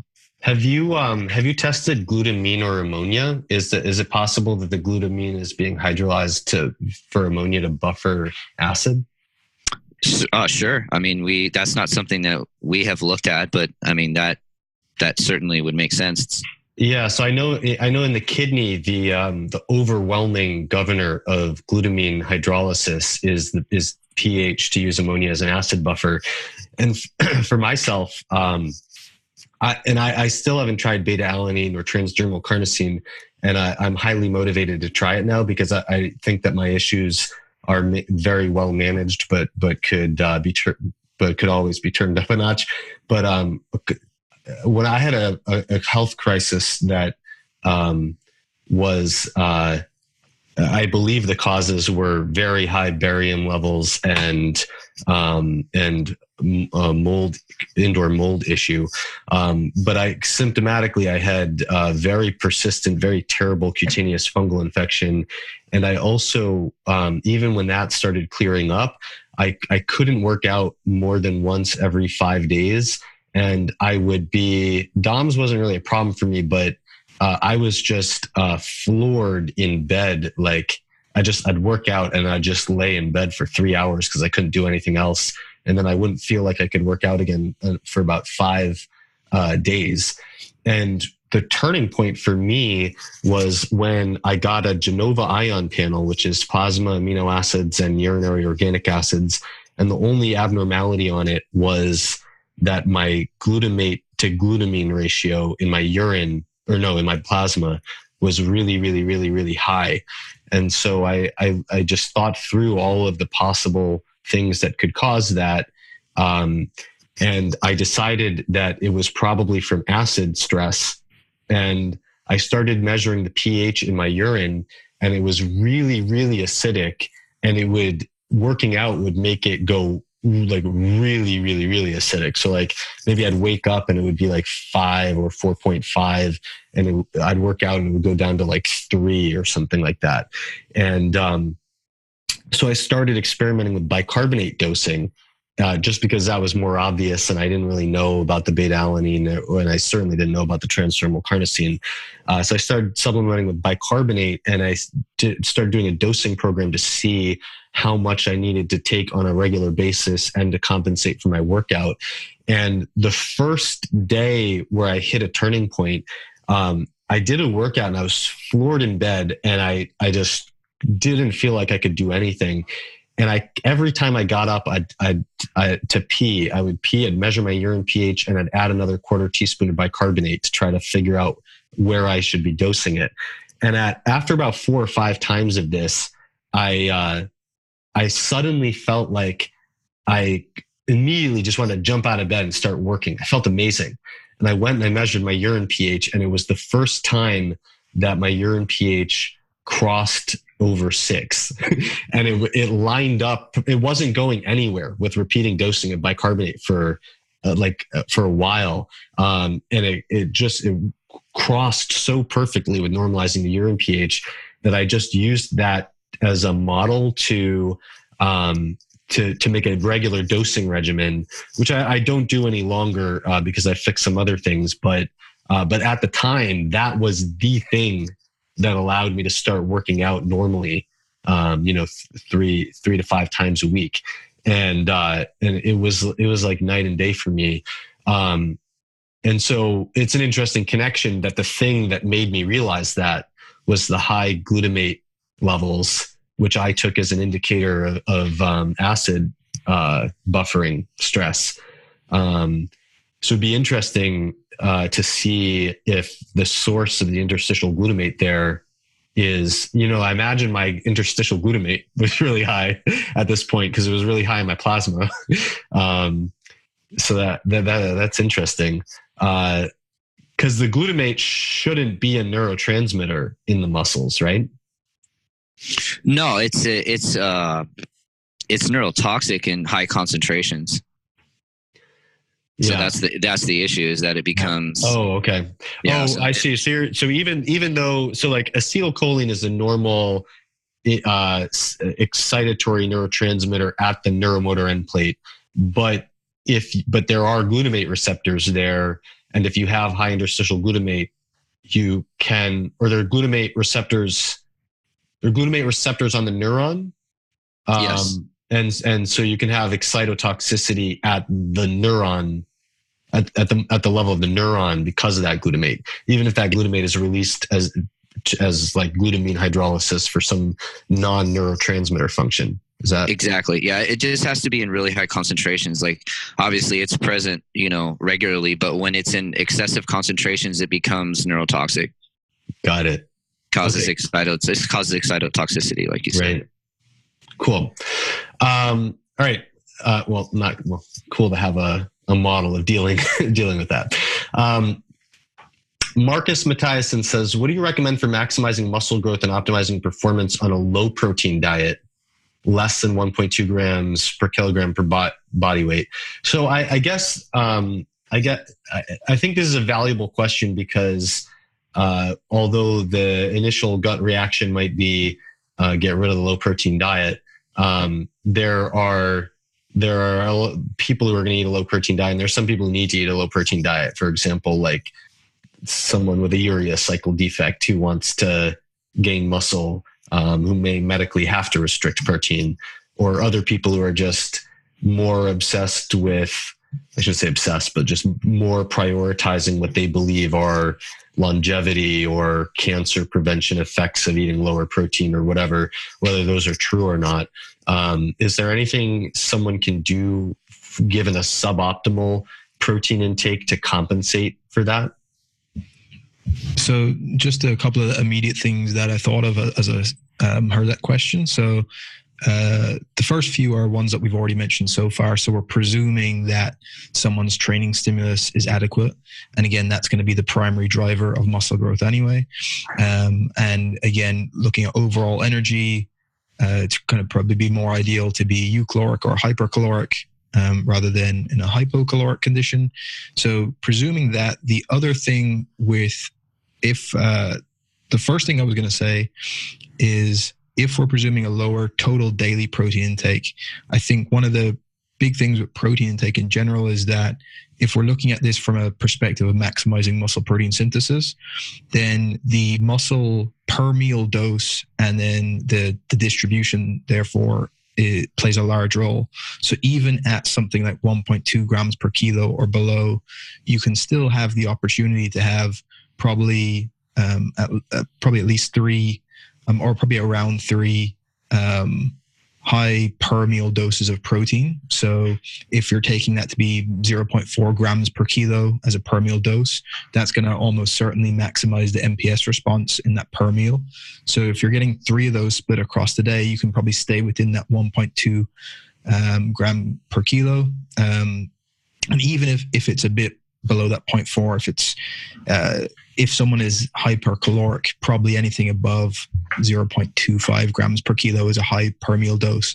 Now, saying that, if the hypothetical individual is in the case that you mentioned, Chris, of looking at this from a longevity standpoint, they may also be worried about the per meal dose and trying to or having a high amount of leucine per meal. And so if they're doing that, that kind of puts that per meal recommendation I mentioned out the window.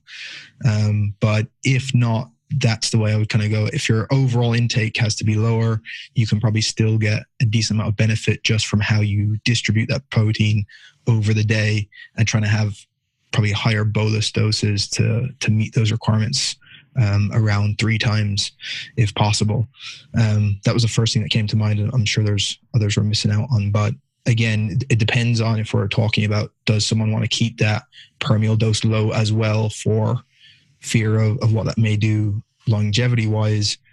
Although I would argue that the, let's say, the hypothetical threshold for how much leucine per meal you could have where it starts to become a negative is actually probably a lot higher than that anyway. And like anything under, let's say, 5 grams of leucine is probably still going to be fine, even if someone is worried about longevity. But that's the first things that came to mind. But I'll let the 2 guys jump in if they have anything else to add. Cool. Looks like we lost Chad momentarily. Alex, did you want to add anything to that? Yeah, so I'll jump on the tail of Danny here and mention that if you're eating a low protein intake below 1.2 grams per kilogram, then you're probably going to be best served with 2 things. The first is making sure that almost all of your protein is coming from very high quality bioavailable sources, basically animal products. So dairy, eggs, and meats. So that way you're getting the best return on your investment for the protein you are getting. Second to that, I would add that you're probably going to have to limit your protein consumption to being 2 to 3 meals so that you can get at least 0.4 grams per kilogram in each meal. And the reason for that is part of this will depend on your age. So if you're an older adult, you're going to require more protein per meal than younger adults simply because you are less sensitive to the anabolic effects of protein. It's an effect called the anabolic resistance of aging. And it's one of the things that leads to sarcopenia with aging, which is the age-related loss of muscle mass. But if for whatever reason that's not working for you, or if for whatever reason you can't eat higher quality sources of protein, then your best bet is going to be to add some free leucine to every meal that you do consume. Because as I mentioned in a question earlier, we have data showing that adding high doses like 5 grams of pure leucine to an otherwise low protein meal can help increase the muscle protein synthetic response, similar to if you ate a higher dose of a complete protein. And this somewhat circumvents the other issue I raised earlier about BCAAs. Because you're not in a fasted state, you're still getting protein. You're still getting other essential amino acids. It's just that you're not getting as high of a muscle protein synthesis boost as you would if you had ate a more complete protein from the get-go. So you add in the leucine to compensate for that, and then you're good to go, just as if you'd had like a whey protein shake. So those are the two things I would do. I would probably eat 2 to 3 meals a day and supplement them with leucine if required. If you're eating a low protein diet that is coming primarily from plant proteins, then you're also going to need to pay attention to combining the plant proteins to make sure that you're overcoming the limiting amino acids within them. Again, proteins require 20 amino acids to be synthesized, and plants are usually deficient in at least one of the essential amino acids. For example, lysine is very commonly deficient in legumes, but some grains provide it, whereas grains are lower in methionine that can be provided by legumes. And so when you combine the two, they can make up for one another a little bit. It's still not as good as consuming highly bioavailable protein sources from animal products, but you got to do the best that you can within the circumstances that you're in. Yeah, the way that I would think about it would be probably the focusing on the anabolic stimulus would be hugely beneficial, both because that's, as Danny mentioned, is such the overwhelming driver, but also because you don't break, like, it depends why you're eating low protein, right? But you don't break down, for almost any purpose. If you're driving protein into muscle, then you're driving it out of whatever other pathways you might be trying to minimize with a lower protein intake, whether it's not stressing the urea cycle or it's, I don't know if there's any research on this, but I would think that if there were any effect on fueling cancer growth or something like that, like if you're driving protein into muscle, then you're driving it away from fueling the growth of anything else, I would think. There's a protein, I don't know if you guys are familiar with it, but there's a protein, let me see if I can pull it up. There's an amino acid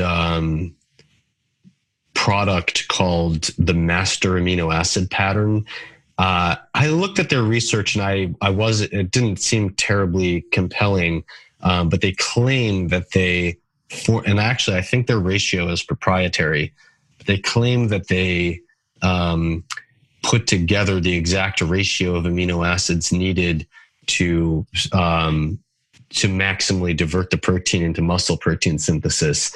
Regardless of the legitimacy of the product, I think that kind of gets at the point that Alex was making, that you don't want low quality protein especially if you're thinking of like stressing nitrogen metabolism, because if you have higher quality protein that's better designed to support muscle growth, that's less protein that you need to consume and metabolize in order to get a given amount of muscle growth. So it seems like you'd want like higher biological quality would be better. All right. Laura Leet says, I wanted to know the best timing to take, this looks like it's aimed at me. I wanted to know the best time to take True Niagen, nicotinamide riboside, and TMG, trimethylglycine, especially with the purpose of increasing exercise tolerance. Exercise triggers autoimmune symptoms the next day, headache and nausea. Background, exercise sessions are great. Strength gains are occurring. Any other thoughts? She's also taking creatine and beta-hydroxy-methylbutyrate monohydrate. I think at least the NR and TMG is aimed at me, but I think there's a more general question here about the exercise triggering headache and nausea.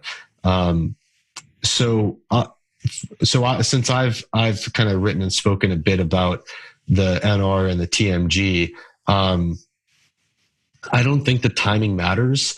To the extent that helps with exercise tolerance, you're trying to increase NAD in the muscle, and that's if timing matters, it's to spread it out and to take it with meals. And the timing of the TMG is to remove is to make up for methyl donors that might be lost. So I would take the TMG at the same time as the NR.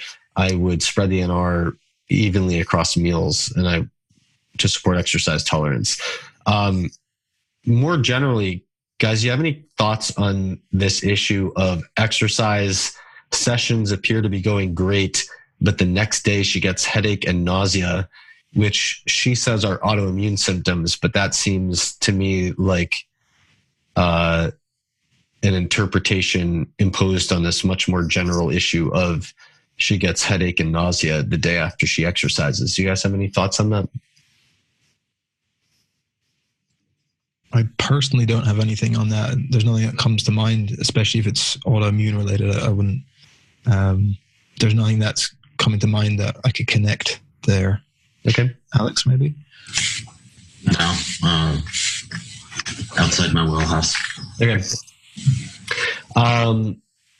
Zachary Lehman says, when dieting, at what point do refeeds become helpful to actually increase the rate of weight loss? Are refeeds less useful while at higher body fat levels? What is a reasonable caloric surplus for a refeed? So the first few things I'll say here is that there's probably not an exact quantification we can give for some of this stuff, particularly because a lot of the recommendations are going to come from anecdotally what have been done by coaches in practice, and then trying to piece together stuff mechanistically as opposed to being researched directly.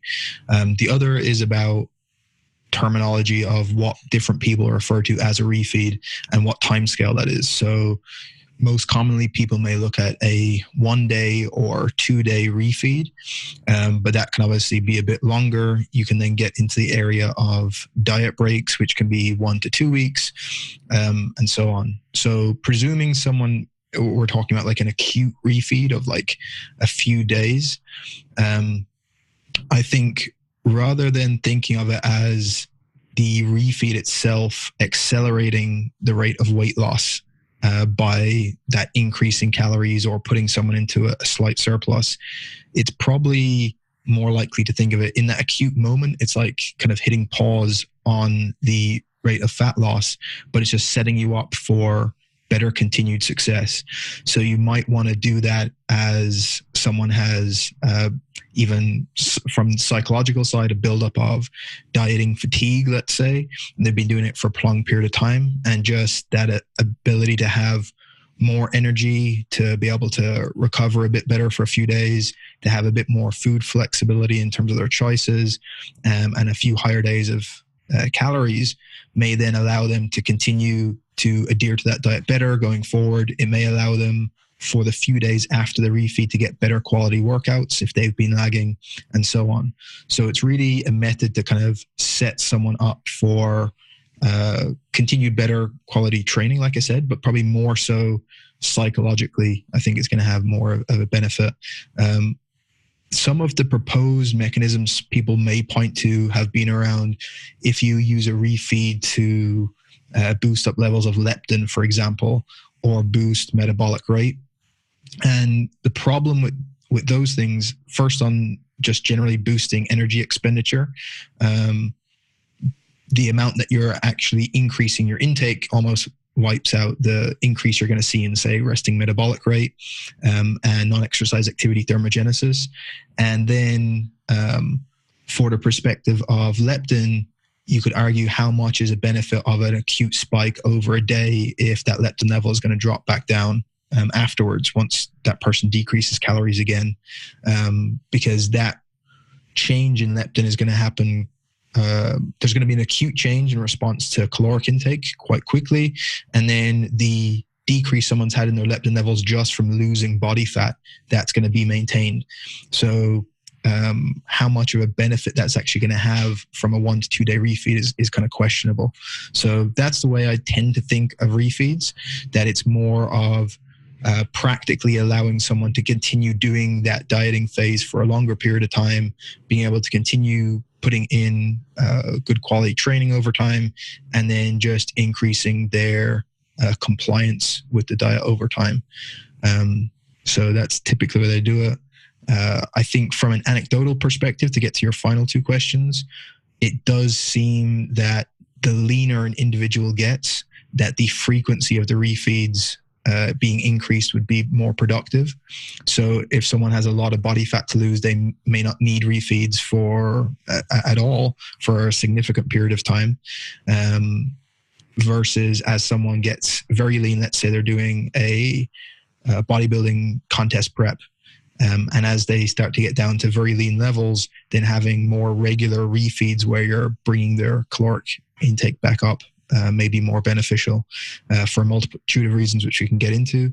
And then in terms of the final question, the reasonable caloric surplus, it probably doesn't have to be that large, and in many, depending on the strategy. So like I mentioned before, if you have a longer time course, like you're doing a diet break for a week, you may decide to bring their calories to a maintenance level with no surplus. If it's for a run of multiple days, same thing. You might do 3 days a week where you bring them to a maintenance level and go a bit more aggressive of a deficit on the other days. But if it's just a 1 day kind of refeed thing, then that person can obviously go into a refeed. But it depends on how someone's going to structure it. There's just a million different ways logistically to do that. And again, pragmatically, you may try and marry up a refeed with what someone has going on in their life at that time point. So they've been dieting for a while and they have a social occasion coming up next weekend. You may push the diet a bit more aggressively in the lead up, and then use a kind of weekend refeed, so to speak, just to allow them more calories to be able to go out to dinner or go to a party and so on, and still can feel like they're continuing to make progress. So they're the things that came to mind there, but I'm happy to get into more details if there's any follow-up. Alex, did you want to add anything to that? I don't think I really need to add anything to that. It was a good answer.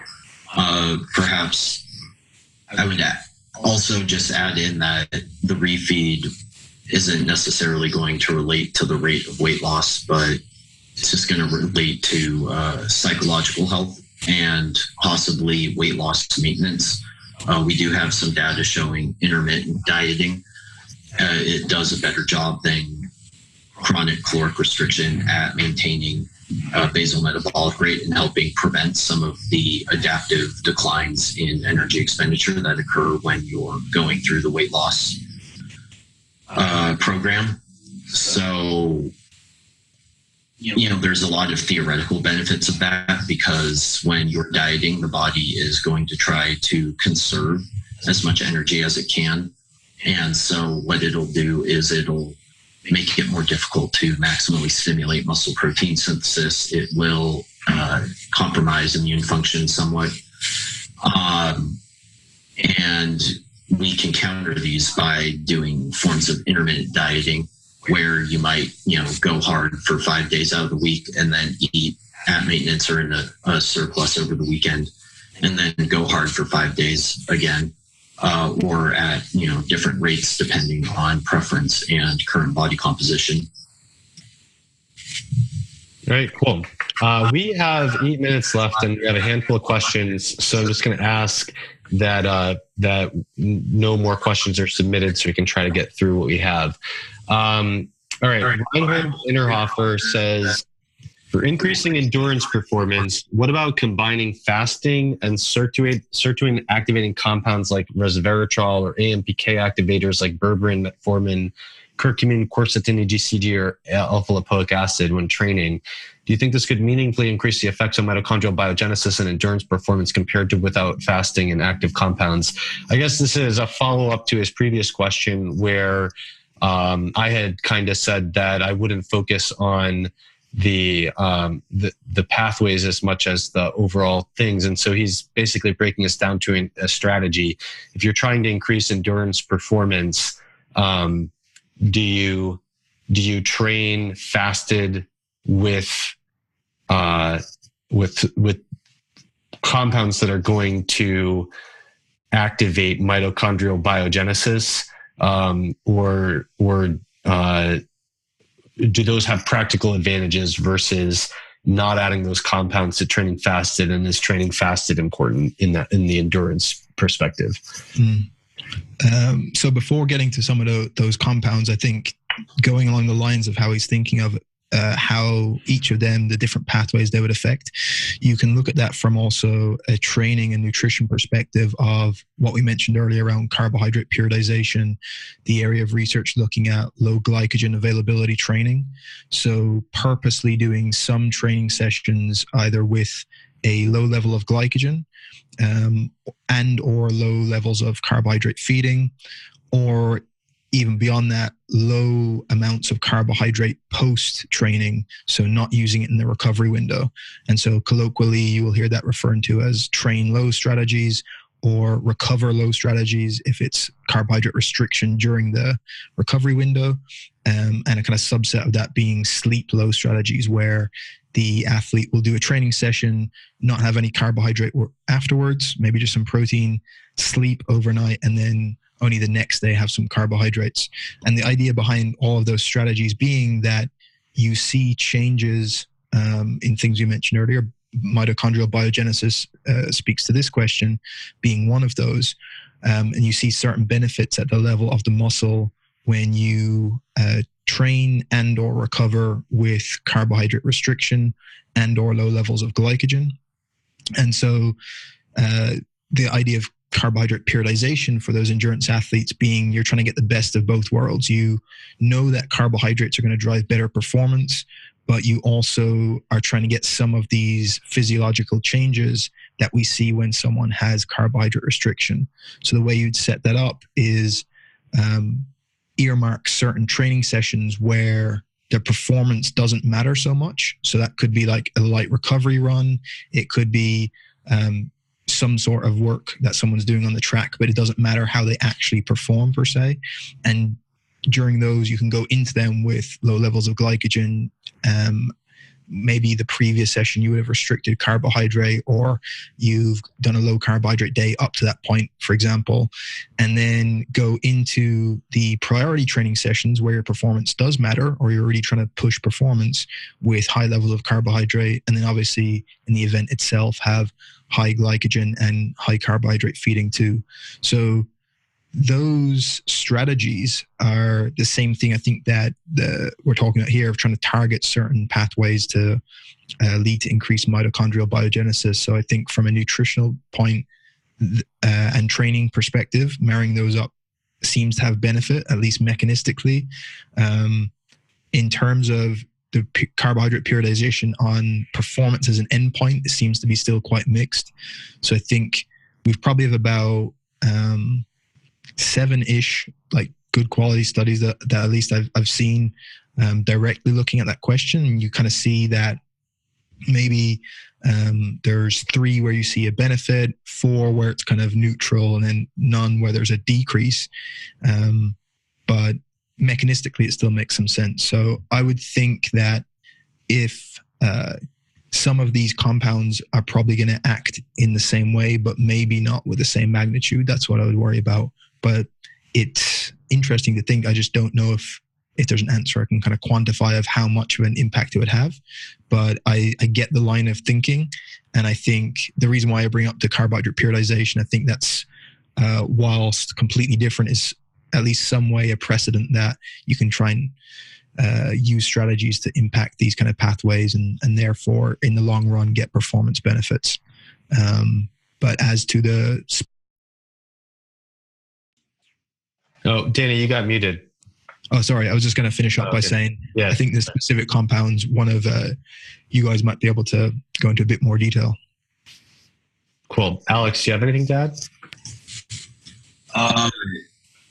Not really, no. I think what's important to realize is that if your goal is increasing endurance performance, you do not want to be training fasted and using these compounds for a good chunk of your training, because any logical training program to improve endurance performance is going to have high intensity and even moderate intensity workout sessions, and those demand glucose.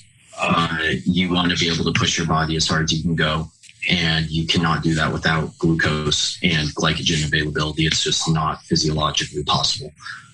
So during the parts of your training session where the intensity is lower, probably around 60 to 65% of your VO2 max, where you can run for longer periods of time, such as like go for runs that are, over an hour long. Then training in a low glycogen state and using these compounds to try and boost the hormetic stress on the mitochondria could be of benefit to obtain more of a kickback when you enter into the recovery phase and the mitochondria do adapt to become stronger and more able to handle that load.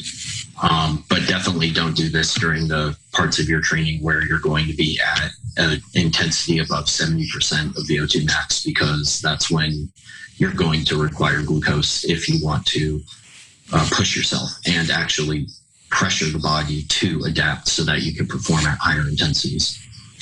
Do you think there's any value to training low during those times where you depend on glucose to either try to train your body to better tap into limited glycogen stores, or to try to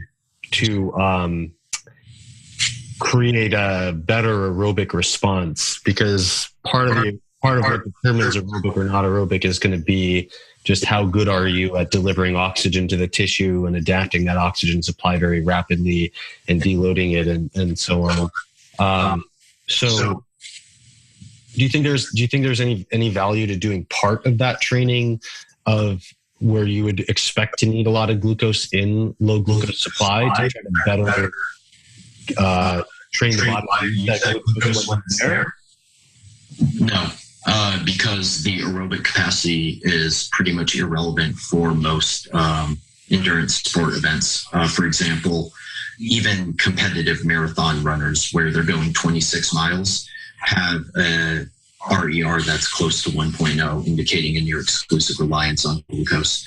When you're looking at a 5K, fat oxidation is completely irrelevant. You give athletes high doses of niacin and have them run a 5K where fatty acid supply and oxidation is shut off because of the high dose niacin, and their performance is not altered because carbohydrates are the predominant fuel.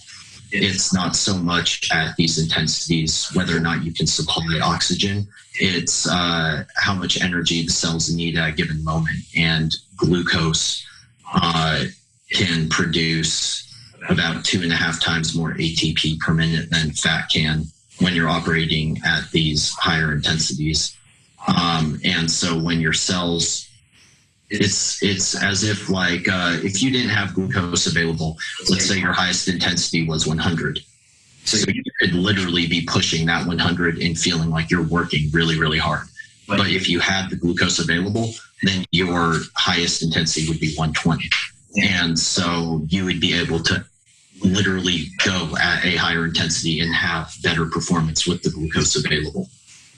Yeah. So now that I don't know if there's studies on the physiology in the specific context that you're describing, but if I try to match it to what I do know about the physiology, I don't think that I would have thought through this as clearly until now.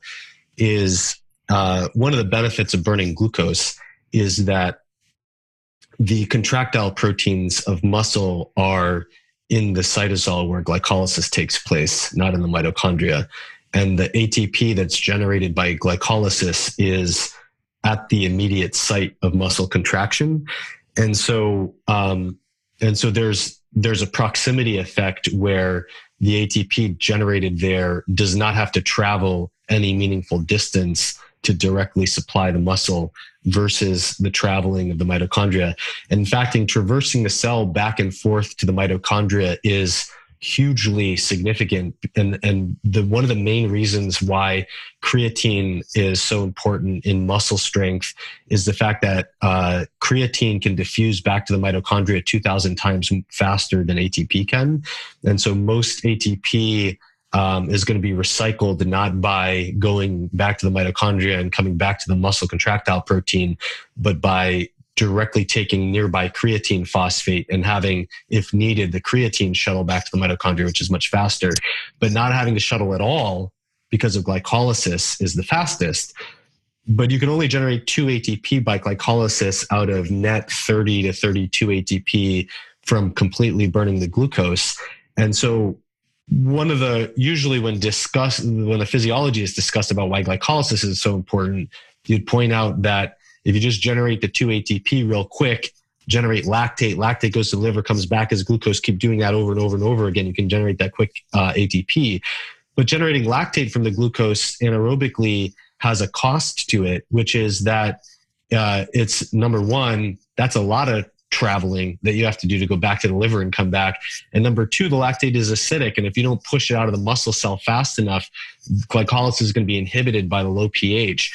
And none of that, like what's faster, to completely oxidize that glucose right in the muscle cell, or to make lactate, risk the low pH, send the lactate to the liver, have it come back as glucose, and do that all over again. If you just completely oxidize the glucose, you eliminate the low pH risk, and you eliminate the time needed to cycle things in the Cori cycle. And so if you're faced with if you're basically faced with the demand that you must make the fast ATP in glycolysis, the question is, for the rest of your ATP, are you going to use fatty acids, or are you going to use glucose? And there's going to be, in an ideal world, you might burn the whole house down and access everything, right? But with some limited supply of oxygen, there's going to be a lot of, probably this 5K that you're talking about is one of these situations where, to burn the fatty acids for the bulk of the ATP requirement, and to also get the quick ATP from glycolysis, requires that you make lactate and risk low pH and send the lactate down to the liver, because you have said in your mitochondria, instead of fully oxidizing the glucose, I'm going to burn fatty acids.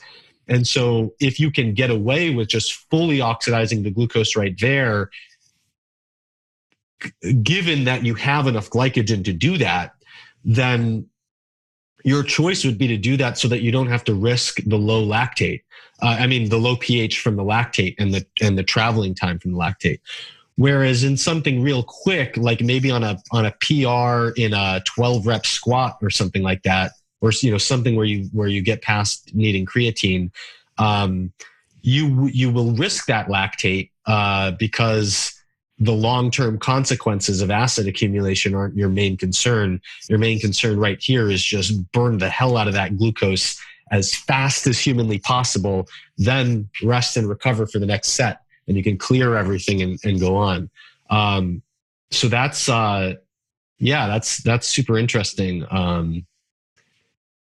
Okay. Yeah. Just physiological rant there. Okay. Okay. We are out of time here. I'm gonna run down like a 10-second response to each of the remaining questions. If you guys want to object to anything I say, then jump in. But I'm just gonna try to acknowledge everyone and clear it out. So, ideal training stimulus for muscle protein synthesis. A lot could be said about that, but I would say people would say something like 10 to 25 sets per muscle group per week. A lot of people would argue for varying the rep range, maybe some 5 rep range, 10 rep range, 15 rep range, or something like that. And these sets need to be 80% of failure or some threshold like that to be significant enough. Otherwise, they're warm-ups and they wouldn't really count. Does that sound like a fair 10-second summary to you guys, or do you want to jump in there? Yeah, I was going to say there, start somewhere between 10 to 20 sets per muscle group per week. You probably want to do that over each muscle group twice per week or more, rather than once a week for the muscle group in terms of the frequency. And yeah, I kind of don't disagree with any of the rest. Alex, you want to add anything to the 10-second version? Yeah. 5 to 10 reps per set, 40 to 80 repetitions per muscle per workout, 2 workouts per week. Cool.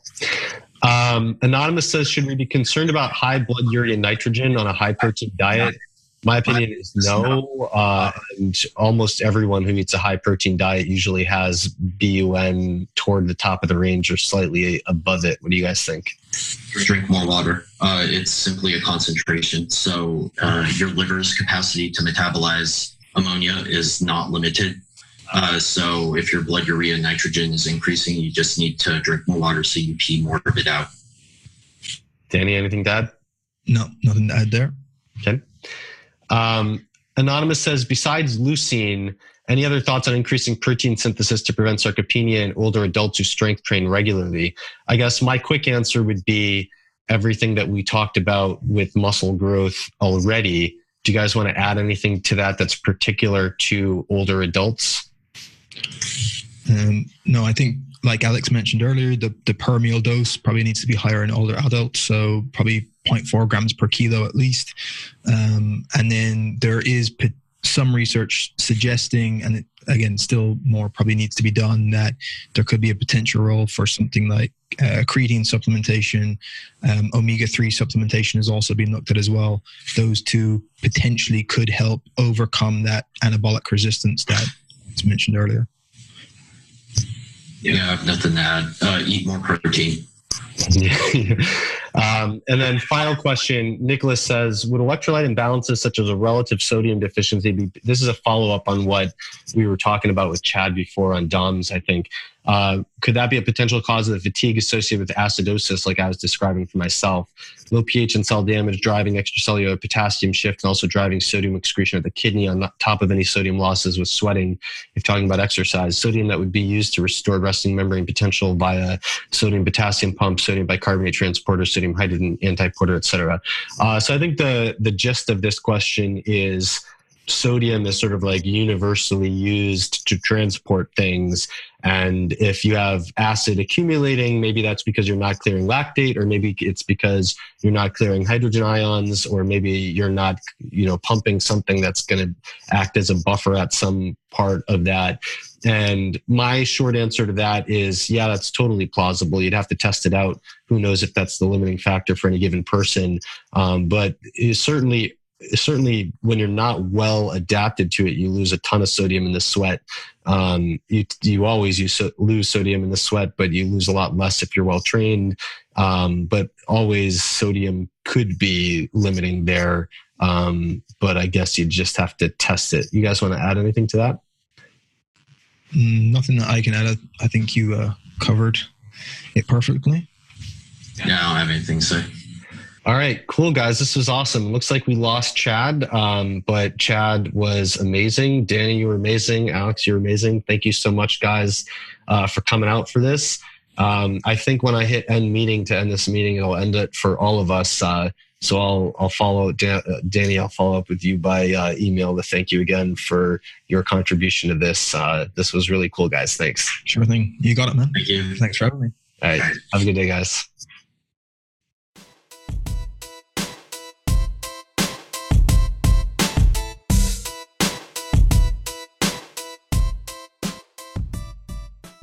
This episode is brought to you by Ample. Ample is incredible. It's a meal in a bottle that takes a total of 2 minutes to prepare, consume, and clean up. 2 minutes. I'm not kidding. Now, I know what you're thinking.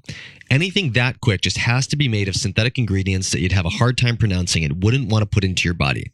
But it's not. Ample is made entirely from natural ingredients and designed to provide an optimal balance between protein, fat, and carbs, as well as all the vitamins and minerals that you'd need in a single meal. There's no question that it's always best to sit down and take your time eating a home-cooked meal from fresh ingredients. But let's face it, oftentimes we just don't have time for that. If you live a busy life like I do and your goal is to get things done, you need quality fuel that you can get into your system quickly. Here's a great example where Ample is perfect for me.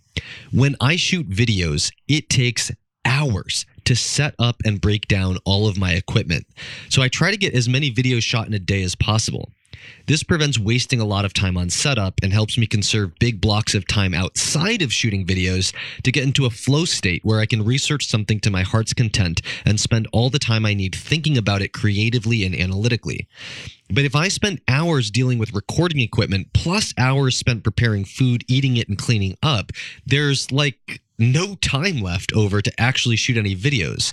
So on recording days, I use Ample to maximize efficiency and focus on getting things done. Ample comes in 3 versions: original, keto, and vegan. And each version comes in 2 portion sizes: 400 calorie and 600 calorie. The 600 calorie original version gives me 37 grams of protein from a mix of grass-fed whey and collagen, which promotes satiety and flips my brain on. Its fat comes from coconut oil and macadamia nut oil. I like these oils because they're low in polyunsaturated fatty acids, or PUFAs, oils that promote aging and are usually loaded into the processed foods that most people eat when they need something on the go. The coconut oil provides some medium-chain fats to keep my energy levels up, too.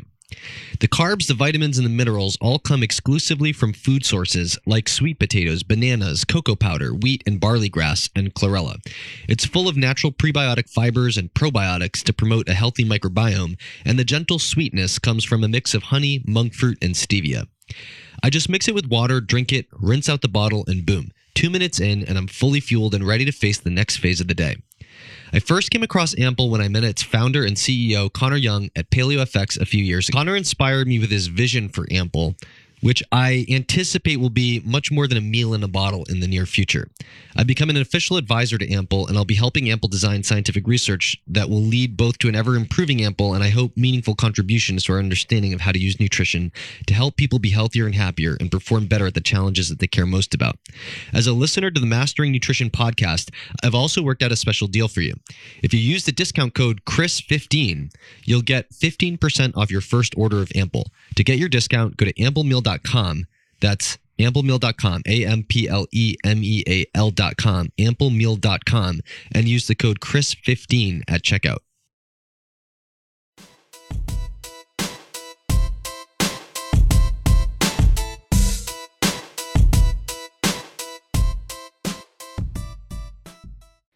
This episode is brought to you by Ancestral Supplements. Traditional peoples, Native Americans, and early ancestral healers believed that eating the organs from a healthy animal would strengthen and support the health of the corresponding organ of the individual. For example, the traditional way of treating a person with a weak heart was to feed the person the heart of a healthy animal. Modern science makes sense of this. Heart is uniquely rich in coenzyme Q10, which supports heart health. The importance of eating organs, though, is much broader than simply matching the organ you eat to the organ you want to nourish. For example, natives of the Arctic had very limited access to plant foods and got their vitamin C from adrenal glands. And vitamin C is important to far more parts of your body than simply your adrenals. In his epic work, Nutrition and Physical Degeneration, Weston Price recorded a story of natives who cured blindness using eyeballs, which are very rich in vitamin A. But now that we understand vitamin A, we know that we can get even more vitamin A by eating liver, making liver good for your eyes. Our ancestors made liberal use of organ meats both to be economical and to utilize their healing and nourishing properties. Animals in the wild do the same. Weston Price had also recorded a story of how the zoos in his era were capturing lions, tigers, and leopards, oh my, only to watch them become infertile in captivity. Researchers then observed what the lions did when they killed zebras in the wild. What they did was they went straight for the organs and bone marrow, leaving the muscle meat behind for the birds. But even the birds took what they could of the organs and bone marrow. Price reported that once the zookeepers started feeding the animals organ meats, boom, their fertility returned. The problem I often encounter, though, is that many people just don't like eating organ meats. Let's face it, if you weren't raised on them, it can be very hard to acquire a taste for them. That is where Ancestral comes in. Ancestral Supplements has a nose-to-tail product line of grass-fed liver, organ meats, living collagen, bone marrow, and more, all in the convenience of a gelatin capsule. For more information or to buy any of their products, go to ancestralsupplements.com. Ancestral Supplements, putting back in what the modern world has left out. All right, thank you for watching and listening, everybody. I hope you enjoyed this Ask Us Anything. You can find more of Chad Macias on Facebook. You can find Alex at alexleaf.com, and you can find Danny at sigmanutrition.com. And of course, you can find me at chrismasterjohnphd.com. If you would like to get in on the next Ask Us Anything about a particular topic, or the next Ask Me Anything, then consider joining the CMJ Masterpass. The CMJ Masterpass not only gives you access to regular Ask Me or Ask Us Anything sessions that are carried out live over Zoom. And these on average are coming out, or on average are scheduled once a month. Sometimes I take a month or two off. Sometimes I do 2, 3, or even occasionally 4 in a month. But on average, these are out at least once a month. And you can sign up to ask us questions live over Zoom. It's a lot of fun, and you can put your question to the front of the line.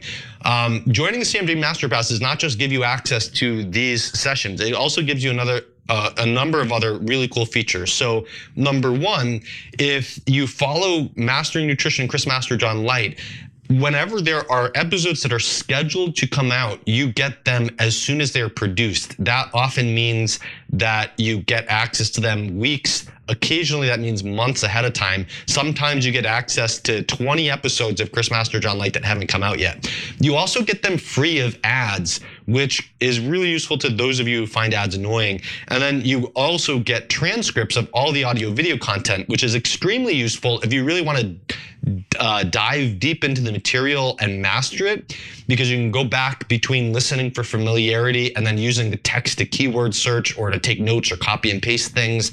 And it's also great for those of you who just prefer to read.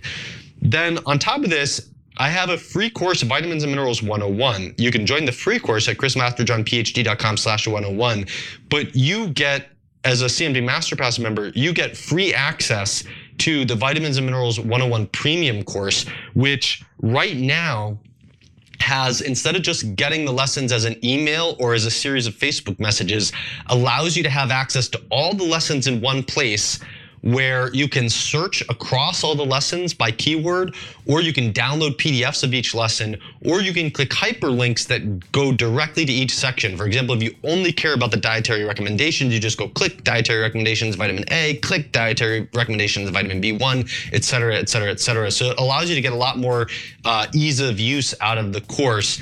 And then finally, there are going to be additional features added to Vitamins and Minerals 101 Premium, such as quizzes, which will really help you master the material if you're interested in getting to that level of mastery. And then finally, the forthcoming Vitamins and Minerals 101 book, you get discounts of 30 to 50% off as members of the CMJ Masterpass. In fact, you get discounts on all kinds of stuff. You get $50 per session discounts on my consultations.